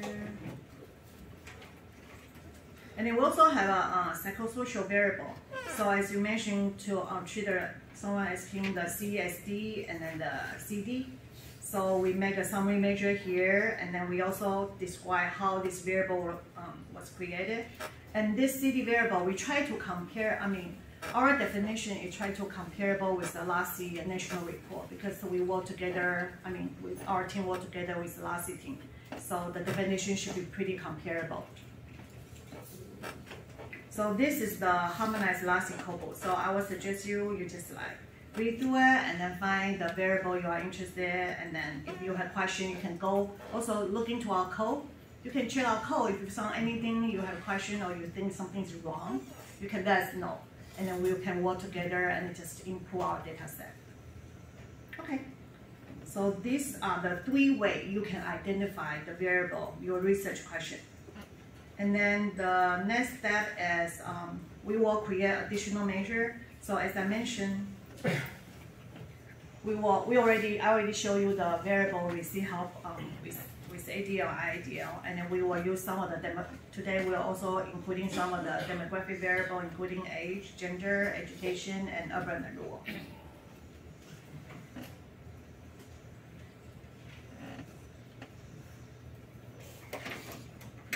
So I already showed you this. So this is a table, and these are all the variables we'll be using today.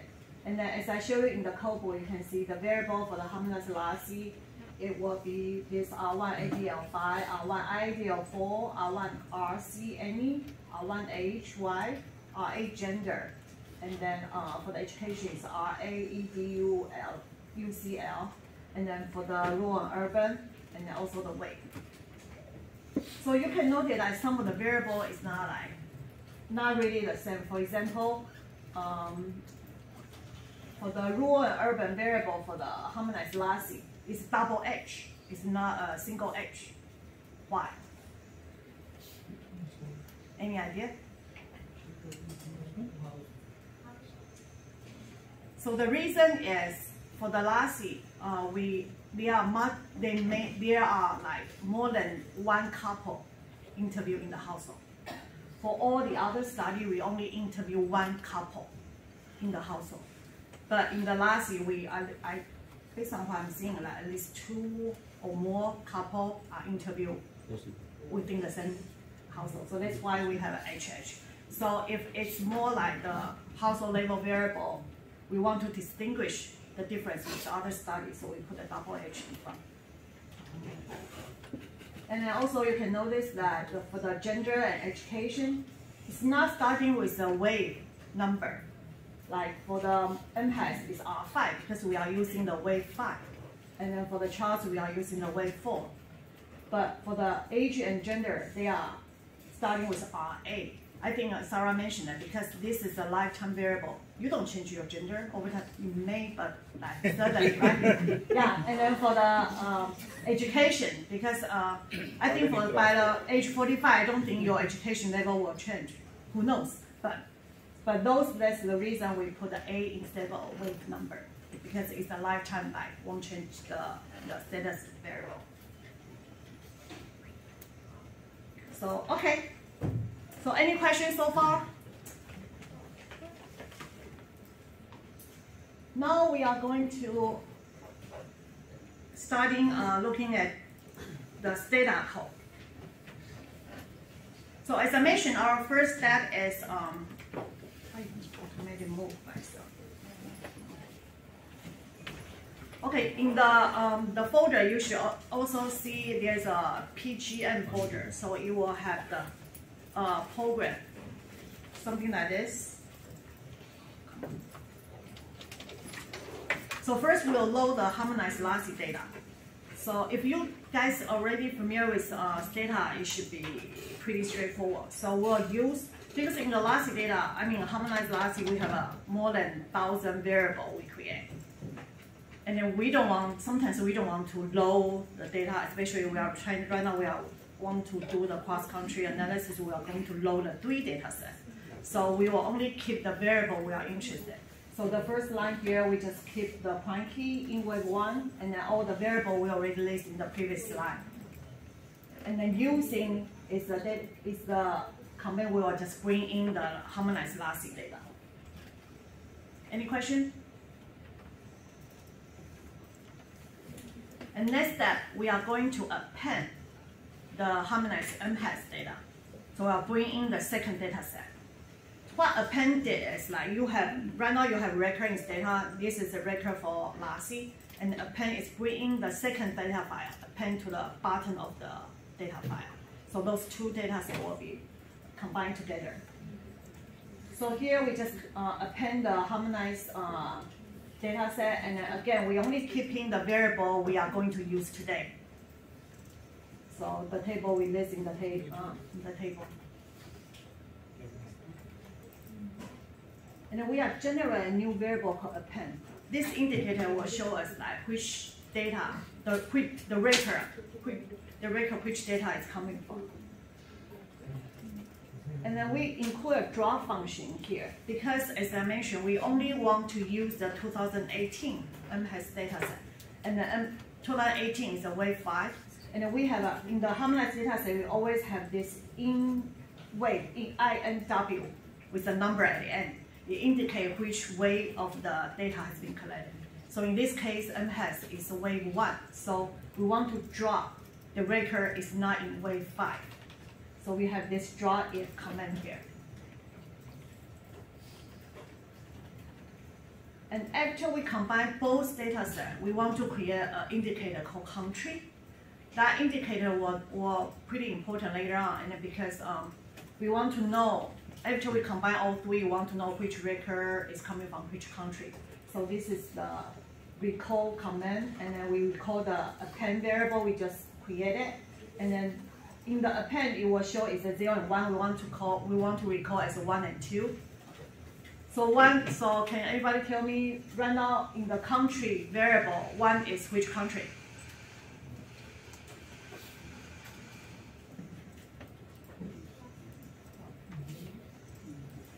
So for the country variable I'm creating here, I recoded the append variable 0 to 1 and the 1 to 2. So if you tap the country variable, 1 is which country? Yes, it's India. It's the first data set we bring in. And then 2 will be the second data set we bring in, will be the Mexican data. Got it? Okay, let's move on. So now we are going to bring the third data set, the harmonized chart. So it's almost the same command, we just bring a different variable as I showed in the previous slide. And then the next statement is we are going to replace the country equal 3 if append equal 1. So now the country equal 3 means China. And then in the last two, you can see we define this country variable, and then 1, 2, 3 is showing here, and then we also assign the value label to that country variable. And then when you do a tab on the country, it will show as 1, 2, 3 as India, Mexico, and China. Do you guys have this data on your machine? Do you want to? Yes. Should we just try to run it?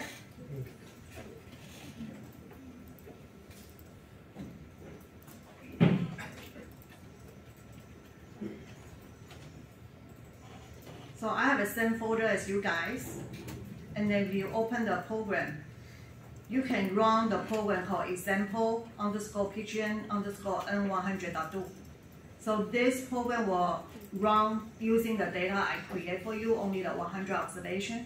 I also changed the ID. I create a random value for the ID because it's just an example. I don't want to show the real ID for you guys. So let's open this up. For me, I just double click. And it brings out this data. And I'll just run this. So as you see here, we went through all the code here. We read in the LASI data. And then I do a quick check on the R1 ADL5 to see the frequency. And then also here we bring the MHS data. And I tap the append, so as you can see, append is 0 and 1 for assigned to 1 to 2. And I put the pause. For you to get out of pause, just type exit. You will move to the next step, EXIT. So here it shows the, oh sorry. But probably you can see your screen, right? I'm sorry if it's not really clear, but it will show like 1, 2, 3, and then I create a 100 for each of the country.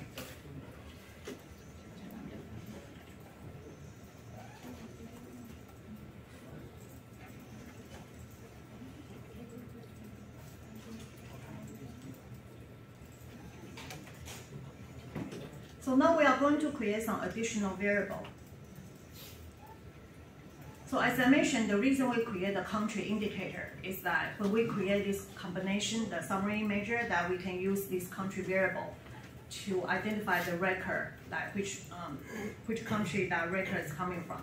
So because we know this study will be focused on 2018, so we create a variable to combine all the ADL variable together. Because for the Indian is R1, and then for the Mexican study is R5, and then for the China is R4. So in order to run the cross-country analysis, we want a one common variable.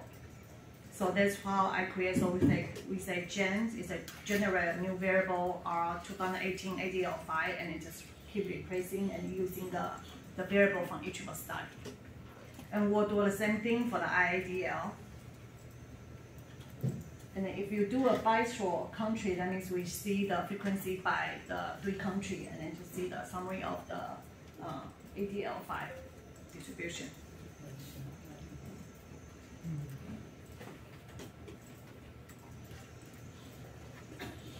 Am I going too fast, or it's okay? So next we are going to do the same thing for the rule and for the rule variable. So see here, for the Indian we have HH1 rule, and then for the Mexican we have H5 rule, and then for the China we have H4. And then we are also doing the same thing for the age variable, H1.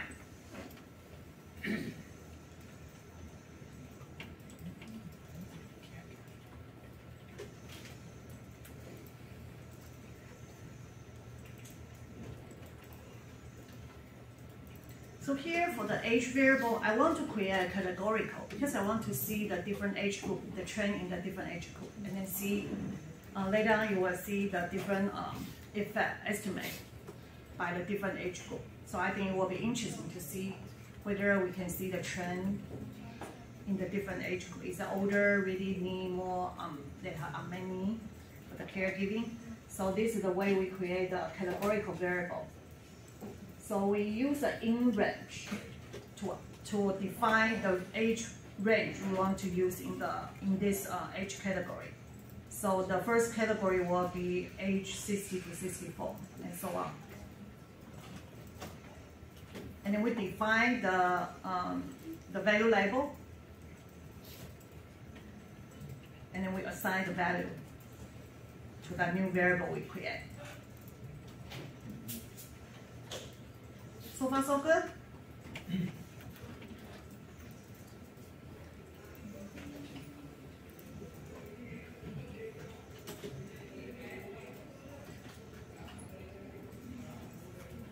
So again, we will do the same thing to combine the RC any, whether we see any care for ADL, IADL, and then we combine the weight. We have an individual weight for all three studies.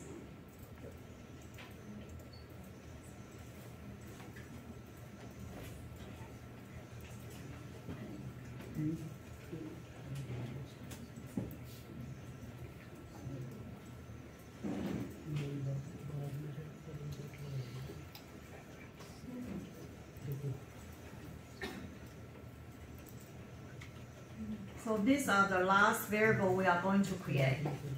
So we want to combine the ADL, IADL difficulties, and then just create one overall difficulty. So this R 2018 ADL, IAL is a combination of the ADL and then IADL.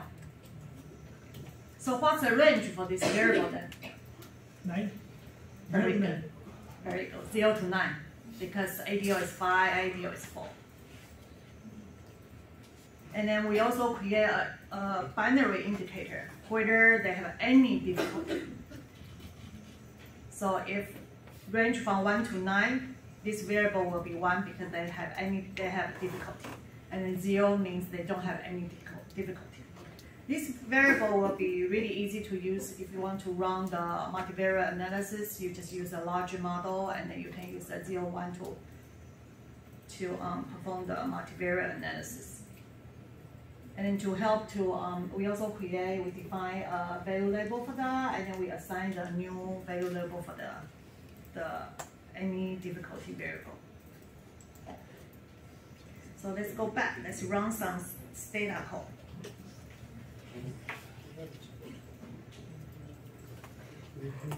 So here, since we have pause here, you just type as it.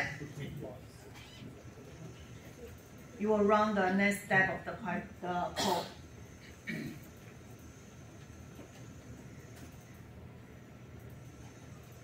So this is the frequency of the new age category variable we just created.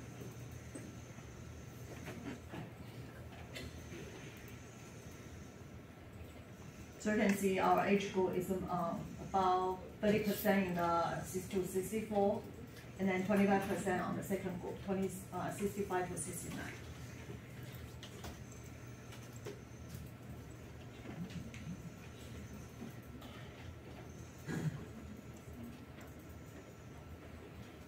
So this is just the code to combine the weight and then the rural and urban.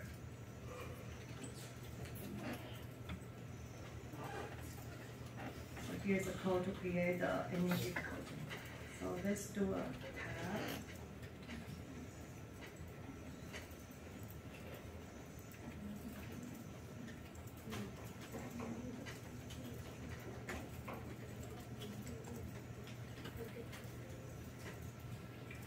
So you can type by sort, country, and then by the any difficulty variable. So here it will show the frequency by each of the country. So you can see in India, we have about 46% of people has difficulty. In Mexico, we have about 23%. And then in China, we have about 34%. But those are the raw estimate. We did not apply weight yet. So later on, I will show you the population estimate. Any question? You guys are so good. Too easy for you guys?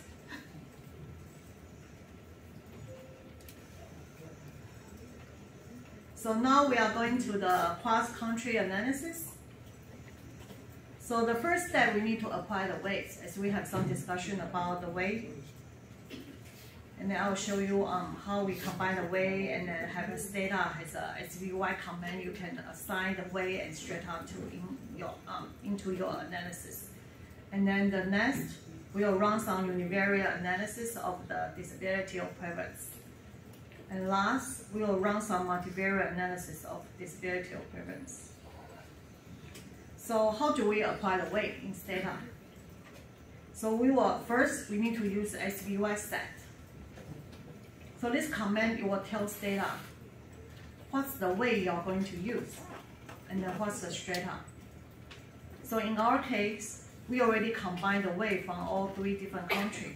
So our variable is our 2018 WTISP, and then the straight up will be our country indicator.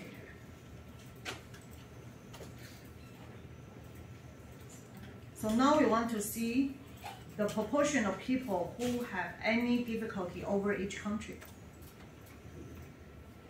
You will be interested to see that which country has the highest prevalence of having difficulty.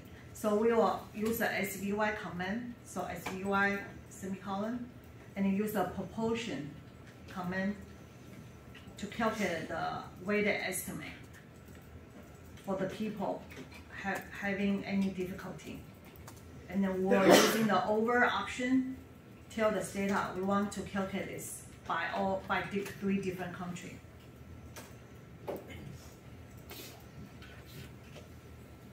So let's go back to data. Let's run this.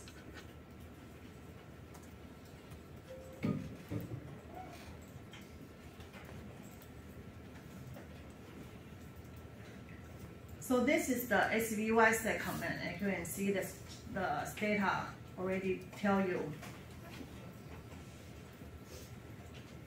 this missing, and then straight out is a country.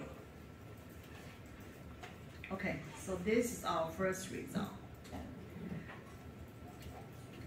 Because we are using the sample data set, so it's not really correct, but just like give you an idea that how can you read the data output. So here it will tell you the subpopulation. Subpop means subpopulation. So first India, 2 is Mexico, and 3 is China. And then in this, show you the estimate of proportion. We will only look at the difficulty here, the second portion here. And then this proportion will show you the weighted estimate of the population estimate for each country. The prevalence, the people has any AD or ID or difficulty. And here is the 95% confident interval.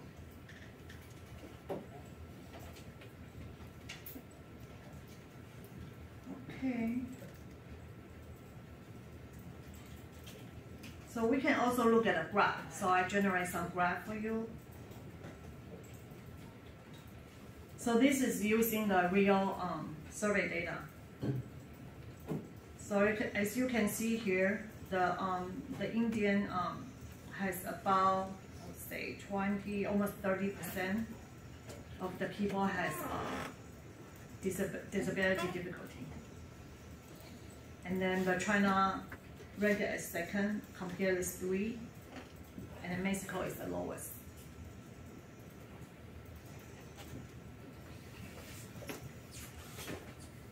So next we can also look at, so the previous one we only look at by country, and now we are interested to look at within the country, is there any gender difference?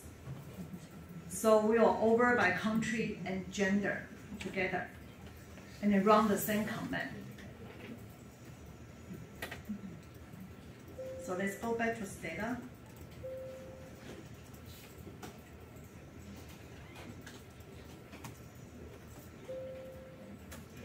So here you can see it shows all the 6 different combinations. First first two is Indian, and then Indian man, Indian woman. The third and fourth is Mexican man and Mexican woman. The last two group is China, man and woman. And then you can see the proportion estimate here. In this example, even though it's not correct, and you can see the one, which one is the highest? It's actually the second one, right? So the second one is actually the Indian woman. It's the highest.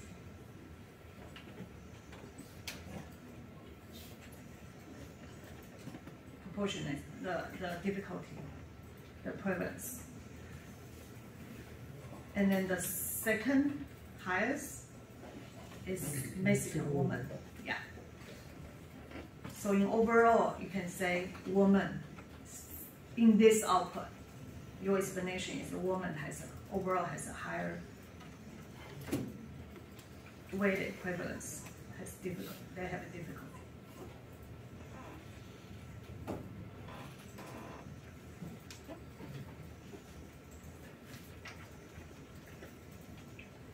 So we can also look at graphically. So this is a graph by country, also by gender. So this is really, you can see the trend here. So Indian woman has the highest disability prevalence. So any question? No? Yes. So after applying weights, there is a population size that is coming out. So what does that indicate? Should it indicate the total population of the country in that age group that we are considering?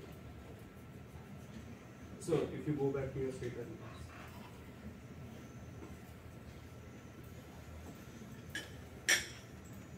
Now there is a population size that is coming up there. There is a population size that is coming up in the results. 3 million. Yeah. So that indicates the actual total population of that age group. Yeah. That we are considering. So this is an example data set. So it will be. Yeah, this is an example. Yeah, because it's after applying all the weight. So this is the. So this is what it will give in real data. Yes.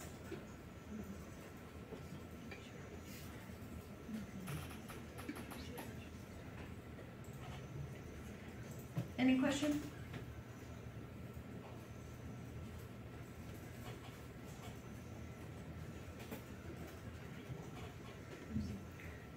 So the last example I'm going to give is the multivariate analysis. So as I mentioned, we create any difficulty is a 0 and 1, and then we can fit a larger model to find an estimate.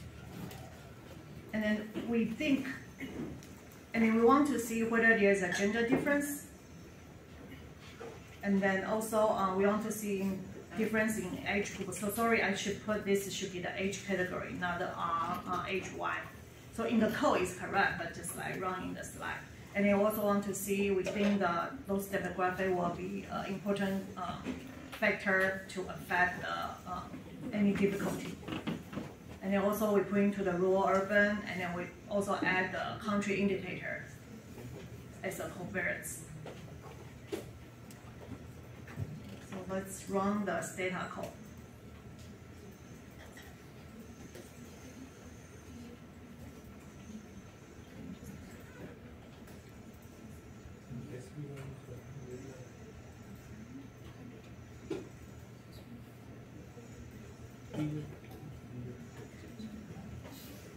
So as you see the output here first,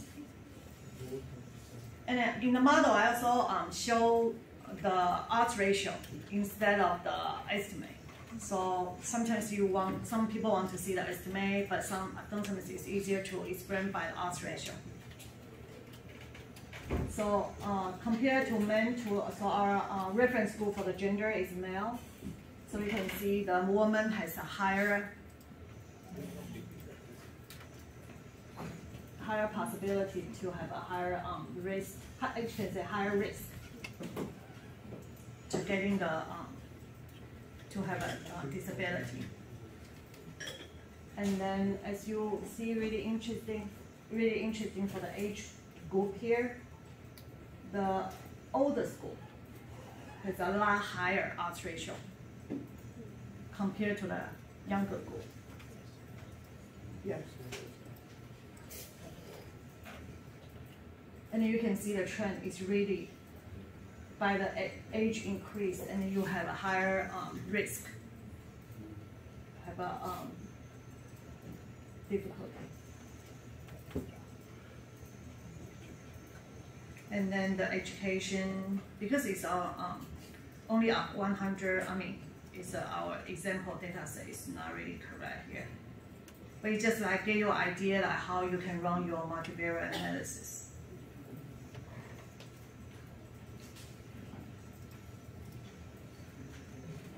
So any question?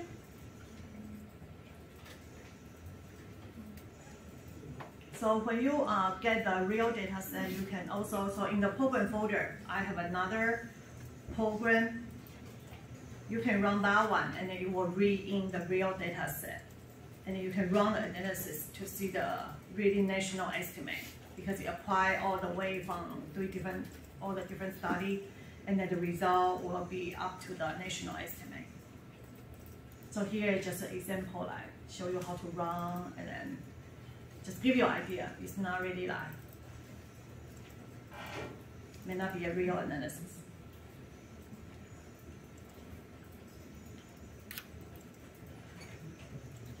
So we'll be finished early today.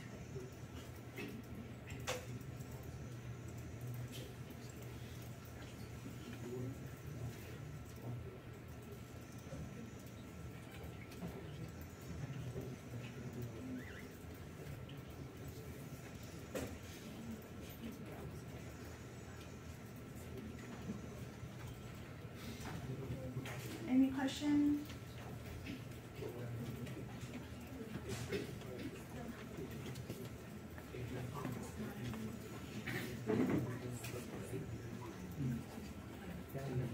So if you want to, let's give some time for you to practice the program and then to redo the program.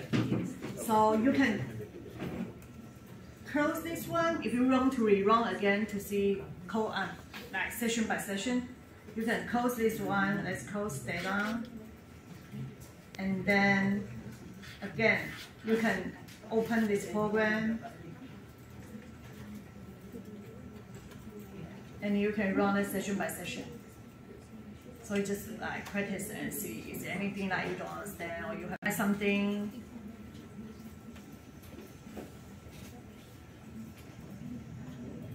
And then in my program, I also generate a log file. So as you can see, if you are able to run the program successfully, you will generate this log file in your folder. And then you can open the log file using any of the text editor. It will show you the result that we just read.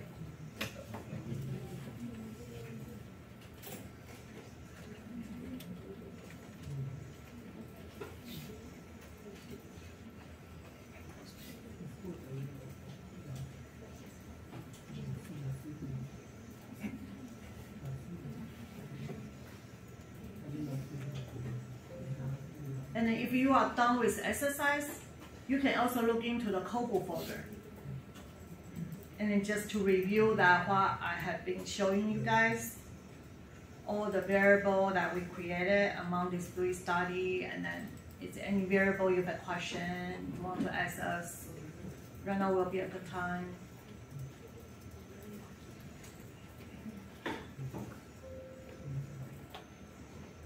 So after you receive, since you already have a harmonized LASI, and then for the MPAS, you might be able to get it, and then for the CHARLS, after you receive the CHARLS data set, you can all put into this data folder. And then go back to the program folder, you can run this, not the underscore N100, but the regular example underscore pgn.do. You will run the same program using the real harmonized data set, and then create the national estimate.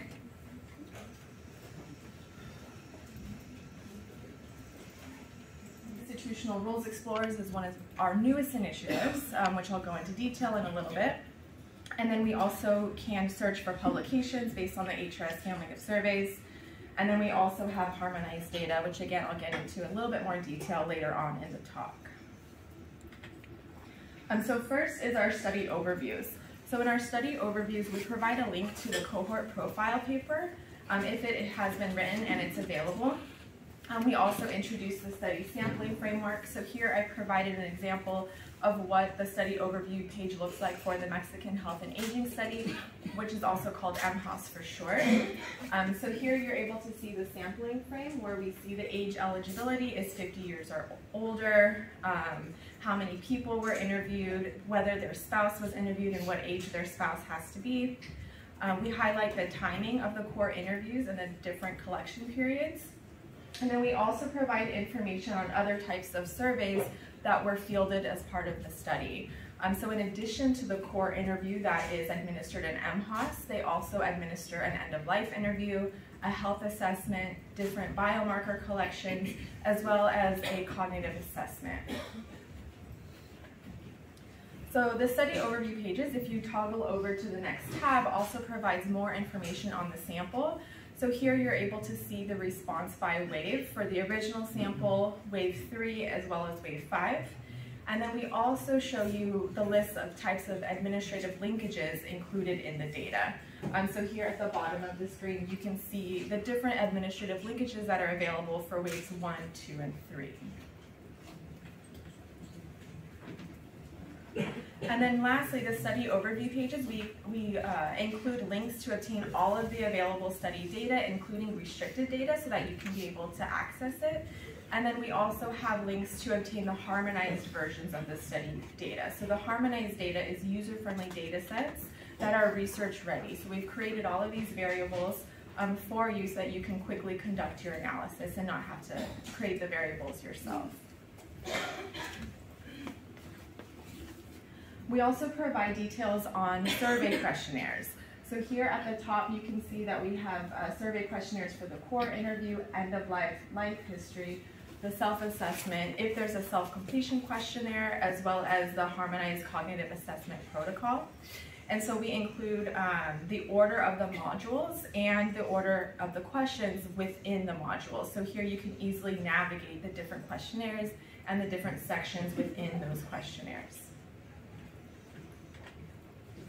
And here we also provide flowcharts. So as you all know, not every question is administered to every respondent. We have survey skip patterns. And so this allows you to visually see what questions are asked to which respondents. And so here we provide, it's kind of small, but here we're providing a skip pattern for high blood pressure. So the interviewer first asks, have you ever been told by your doctor that you have high blood pressure or hypertension? If they say no, it moves on to the next question about diabetes, but if they say yes, they're actually asked an additional question about whether or not they take medication. And so that medication question is only asked to those respondents who actually report having high blood pressure. And so these are details that are really important to understand in your research so that you know why certain variables may have missing values.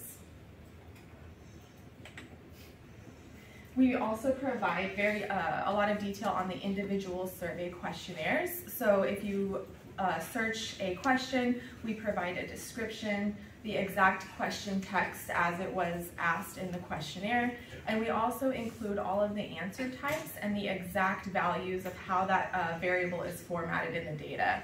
So for example, here we're asking a self-reported health question, and we have coded it as 1 if it was excellent, all the way down to 5 if they reported poor health.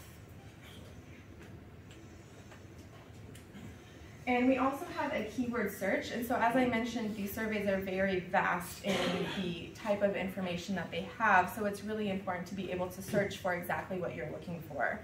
And so here we've provided an example of smoke. So if you're interested in if there's a variable for smoking status, you can type in the keyword search bar smoked, and then you can also filter your search by the exact study that you're interested in.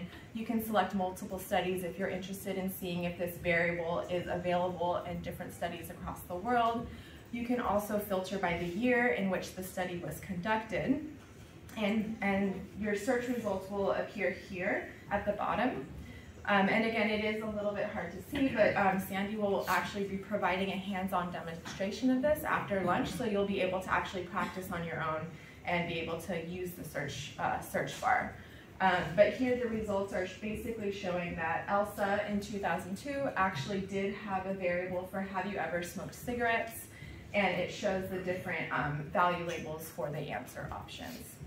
And so this is just a great way to be able to search the questionnaires fairly quickly.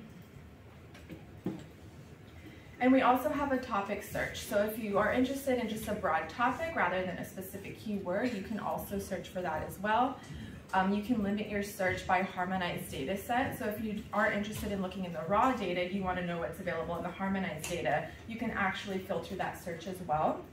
And then you can view results from the harmonized data set. And here we have typed in the keyword of number of children. So we want to know, what harmonized data sets actually contain this type of information. And then we can see here at the results all of the different harmonized data sets that this variable or this topic is available in. Concordance across surveys will be really important for conducting cross-country analyses. And so all of these are domain-specific comparison tables showing which studies have this variable or this topic of interest.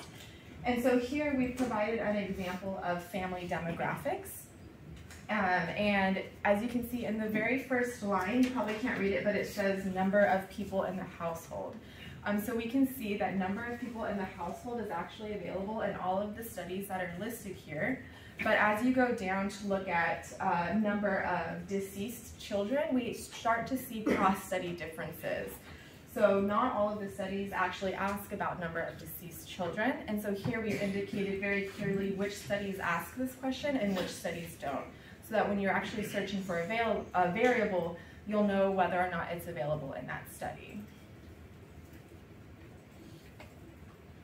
And then we also have documentation and presentations. So we have domain-specific user guides, which provides an overview of all of the information for that very specific research domain that is available across the studies. And so we work with experts in the field to be able to write up these documentations. And as Professor Lee mentioned before, we have presentations of all of our workshops that we have previously conducted. So for example, we have introductions to different studies. We have different analyses that have been conducted to teach you how to conduct different cross-country analyses, and all of the PowerPoints, all of the code and presentations is accessible once you register for the gateway. Graphs and tables is a really cool feature that the gateway has, so that you actually don't have to download the data to be able to start creating graphs and start looking at trends. So you can select from over 100 different topics in 29 countries in 13 years, and you can filter the data at the individual or the household level. It produces population estimates, and the weights are actually already applied to these graphs.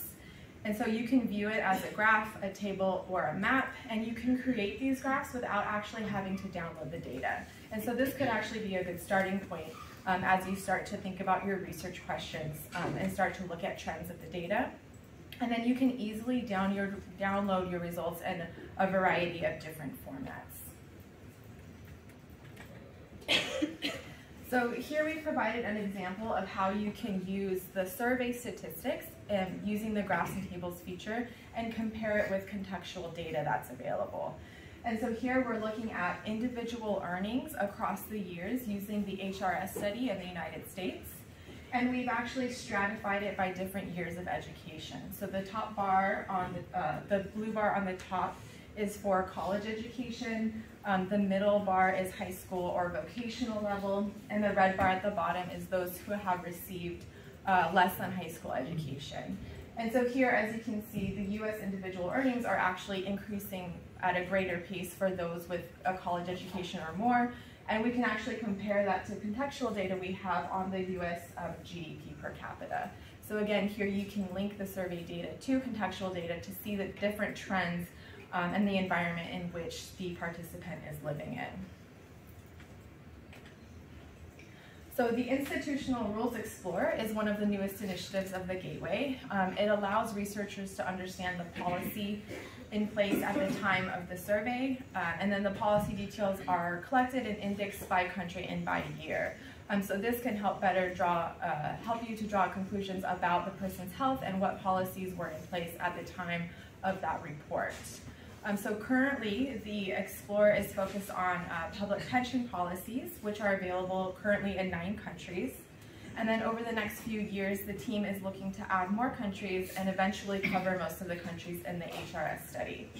And so the team is also in the process of collecting and making available long-term care policies.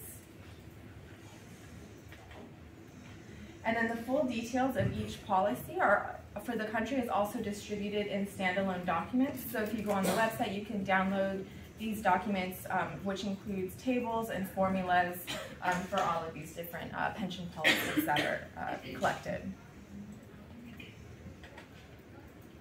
And as also Professor Lee mentioned earlier, we can search publications based on surveys. And so here you can find publications by research focus, and so you can select from survey or topic. You can also search by title, author, source, and year. And so then you can download the citations in a variety of formats and start to conduct your literature reviews and get a broader sense of what research has already been done on your topic of interest in the field. So the remainder of the talk is actually going to be talking about harmonized data and what's available to you. So harmonized data are created to provide comparable research-ready variables. So the variables are defined as similarly as possible across all waves and across all studies to allow us to make those comparisons. And each data set combines all waves from each study. So everything is within one data set, so you don't actually have to worry about merging on information from different waves. And each individual is one record. And we've constructed these variables to have intuitive names. So for example, in the first one, we see the variable R1 work, and that just indicates whether the respondent is currently working in wave 1. And then we also have spouse versions of most of the variables, and those are also named to be intuitive. So S2 work means whether the respondent's spouse is currently working in wave 2. And we have also study-specific variable names. So while the questionnaires are designed to be comparable across studies, there are some instances where one study may ask the question in a different way because of different cultural contexts in different countries. And so we like to be transparent that the variables are not directly comparable. So we put an _C for Charles, for example, to indicate that this variable isn't exactly comparable to the HRS. There's something different about the way the question was asked. So for example, R1 LBRF _C indicates the respondent's labor force status in wave 1 of Charles. And then as I mentioned, the _C indicates that something was different about that variable. And here it was because the response scale was different. So the response scale in Charles was different from that in HRS to account for different cultural appropriateness of that question. And then the variables have also been built to account for survey skip patterns, and I'll provide an example of what that looks like later on. This is an example of a simple harmonization that we have conducted across 2 different studies. So here the question is about whether the respondent has ever smoked. So the harmonized variable is RW SMOKE-EV, which is just whether the respondent has smoked. And share on the left, we actually have to only take one question into account. So in share, which is the survey in Europe, is has the respondent ever smoked daily? So if they answer 1 yes, we would harmonize it and code it as a 1 in the harmonized variable. If they answer no, then we would harmonize it and code it as a 0 for no. However, in ELSI, which is the study in Brazil, we actually have to take 2 questions into account to create the harmonized variable. So the first question is, do you smoke currently? And so the answers are yes daily, yes less than daily, or no. So if they answer yes daily or yes less than daily, we code it as a yes in the harmonized variable. And then respondents, if they answer no to do you currently smoke, we then ask, have you ever smoked in the past? And again, the answer options are yes daily, yes less than daily, or no. So if they answer yes daily or yes less than daily, we code it as a yes in the harmonized variable. And if they reported that they never smoked, then we just say that no, they've never smoked in the harmonized variable. And so this is just a simple example of how questions, even though they're asked slightly differently in different surveys, we can still create one harmonized variable so that is actually comparable across the different studies. So this is actually an example of a complex harmonization. So this is just showing you all of the different raw variables that needed to be considered to create one harmonized variable for household assets in JSTAR, which is the HRS study in Japan. So I'm not going to go into the details of how this was created, but we do provide documentation because, again, we want to be as transparent as possible. So when you have a harmonized variable, you can read the documentation to see exactly how it was created and all of the variables that went into creating this harmonized variable. And so one of the reasons that we liked to have this as a resource for researchers is so that researchers don't actually have to go through this complicated process. We want you to be able to have research-ready variables so that you can focus on the analysis and not have to focus on the harmonization. And so these are the code books where we actually house all of that documentation. So in these code books, we introduce the harmonization project and study to provide you with more of a background. We have overviews of the survey timing, the survey design, and the sampling framework. So a lot of the information that is provided in the study overviews pages is also provided in these code books. We discuss the weighting and imputation strategies, and we also discuss the different harmonization processes. So that complicated JSTAR variable, we document exactly how that was created in these code books. And then we also divide the code books into different sections based off research domains so that you can go and find exactly what you're looking for. So for example, you can see the different research domains of demographics, health, insurance, cognition, and so on for all of these topics. In the codebooks, we also summarize each variable, so you'll be able to see what the distribution is for the different variables, and also the different special missing codes that are assigned based off survey skip patterns. So here we're showing the smoke ever variable for waves 1 through 7 for both the respondent and the spouse.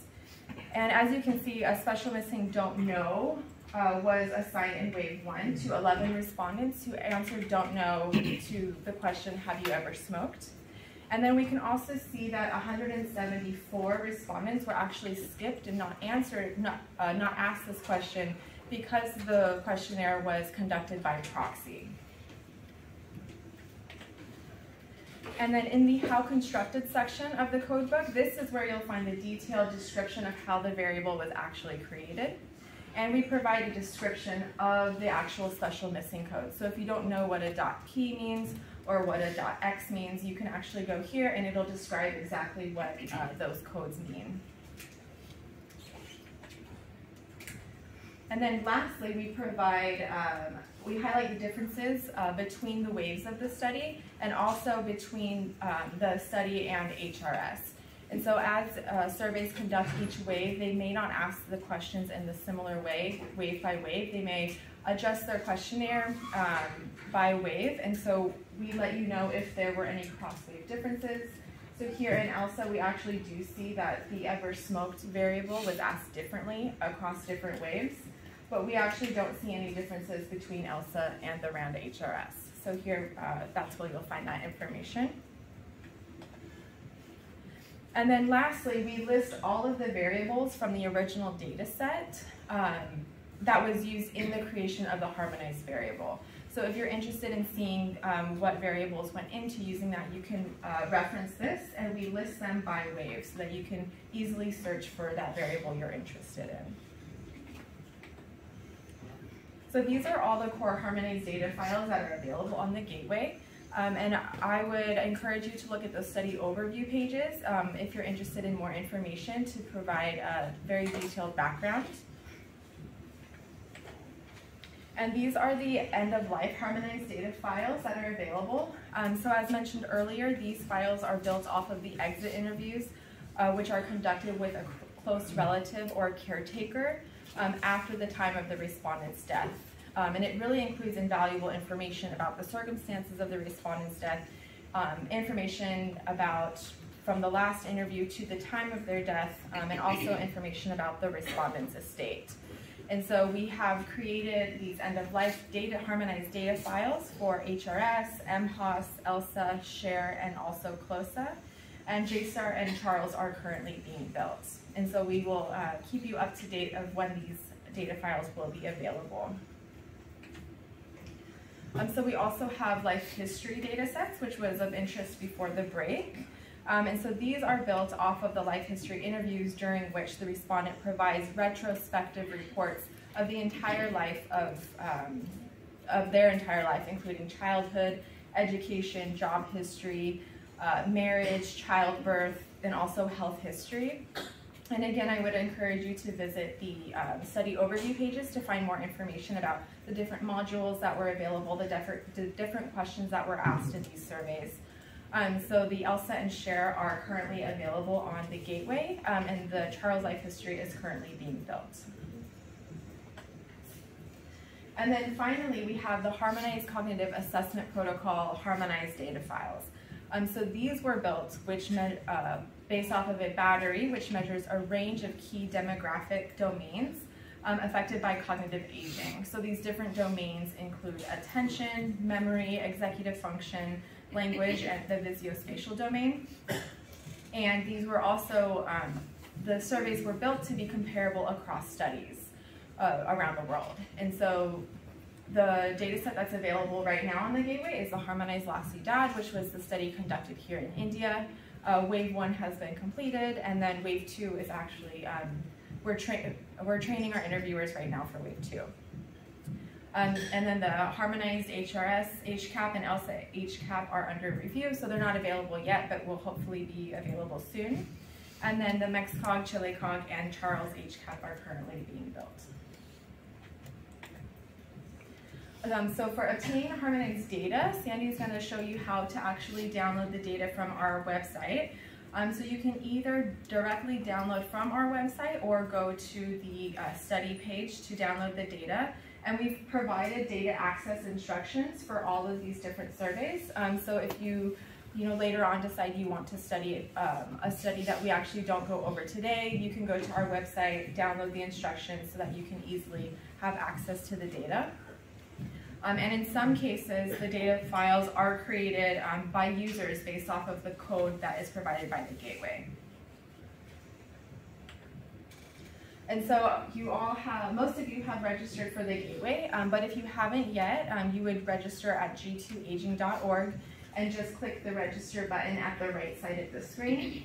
Enter your information and you'll easily be signed up. And any analysis or information used from the Gateway, we would request this citation be used in your papers. And so today's workshop after lunch is going to be a cross-country analysis between India, Mexico, and China. So that's the longitudinal aging study in India, the Mexican health and aging study, and the China health and retirement longitudinal study. And so again, Sandy is going to go into more detail on these different studies and how to conduct the cross-country analysis, but I'll just briefly go over some of the information.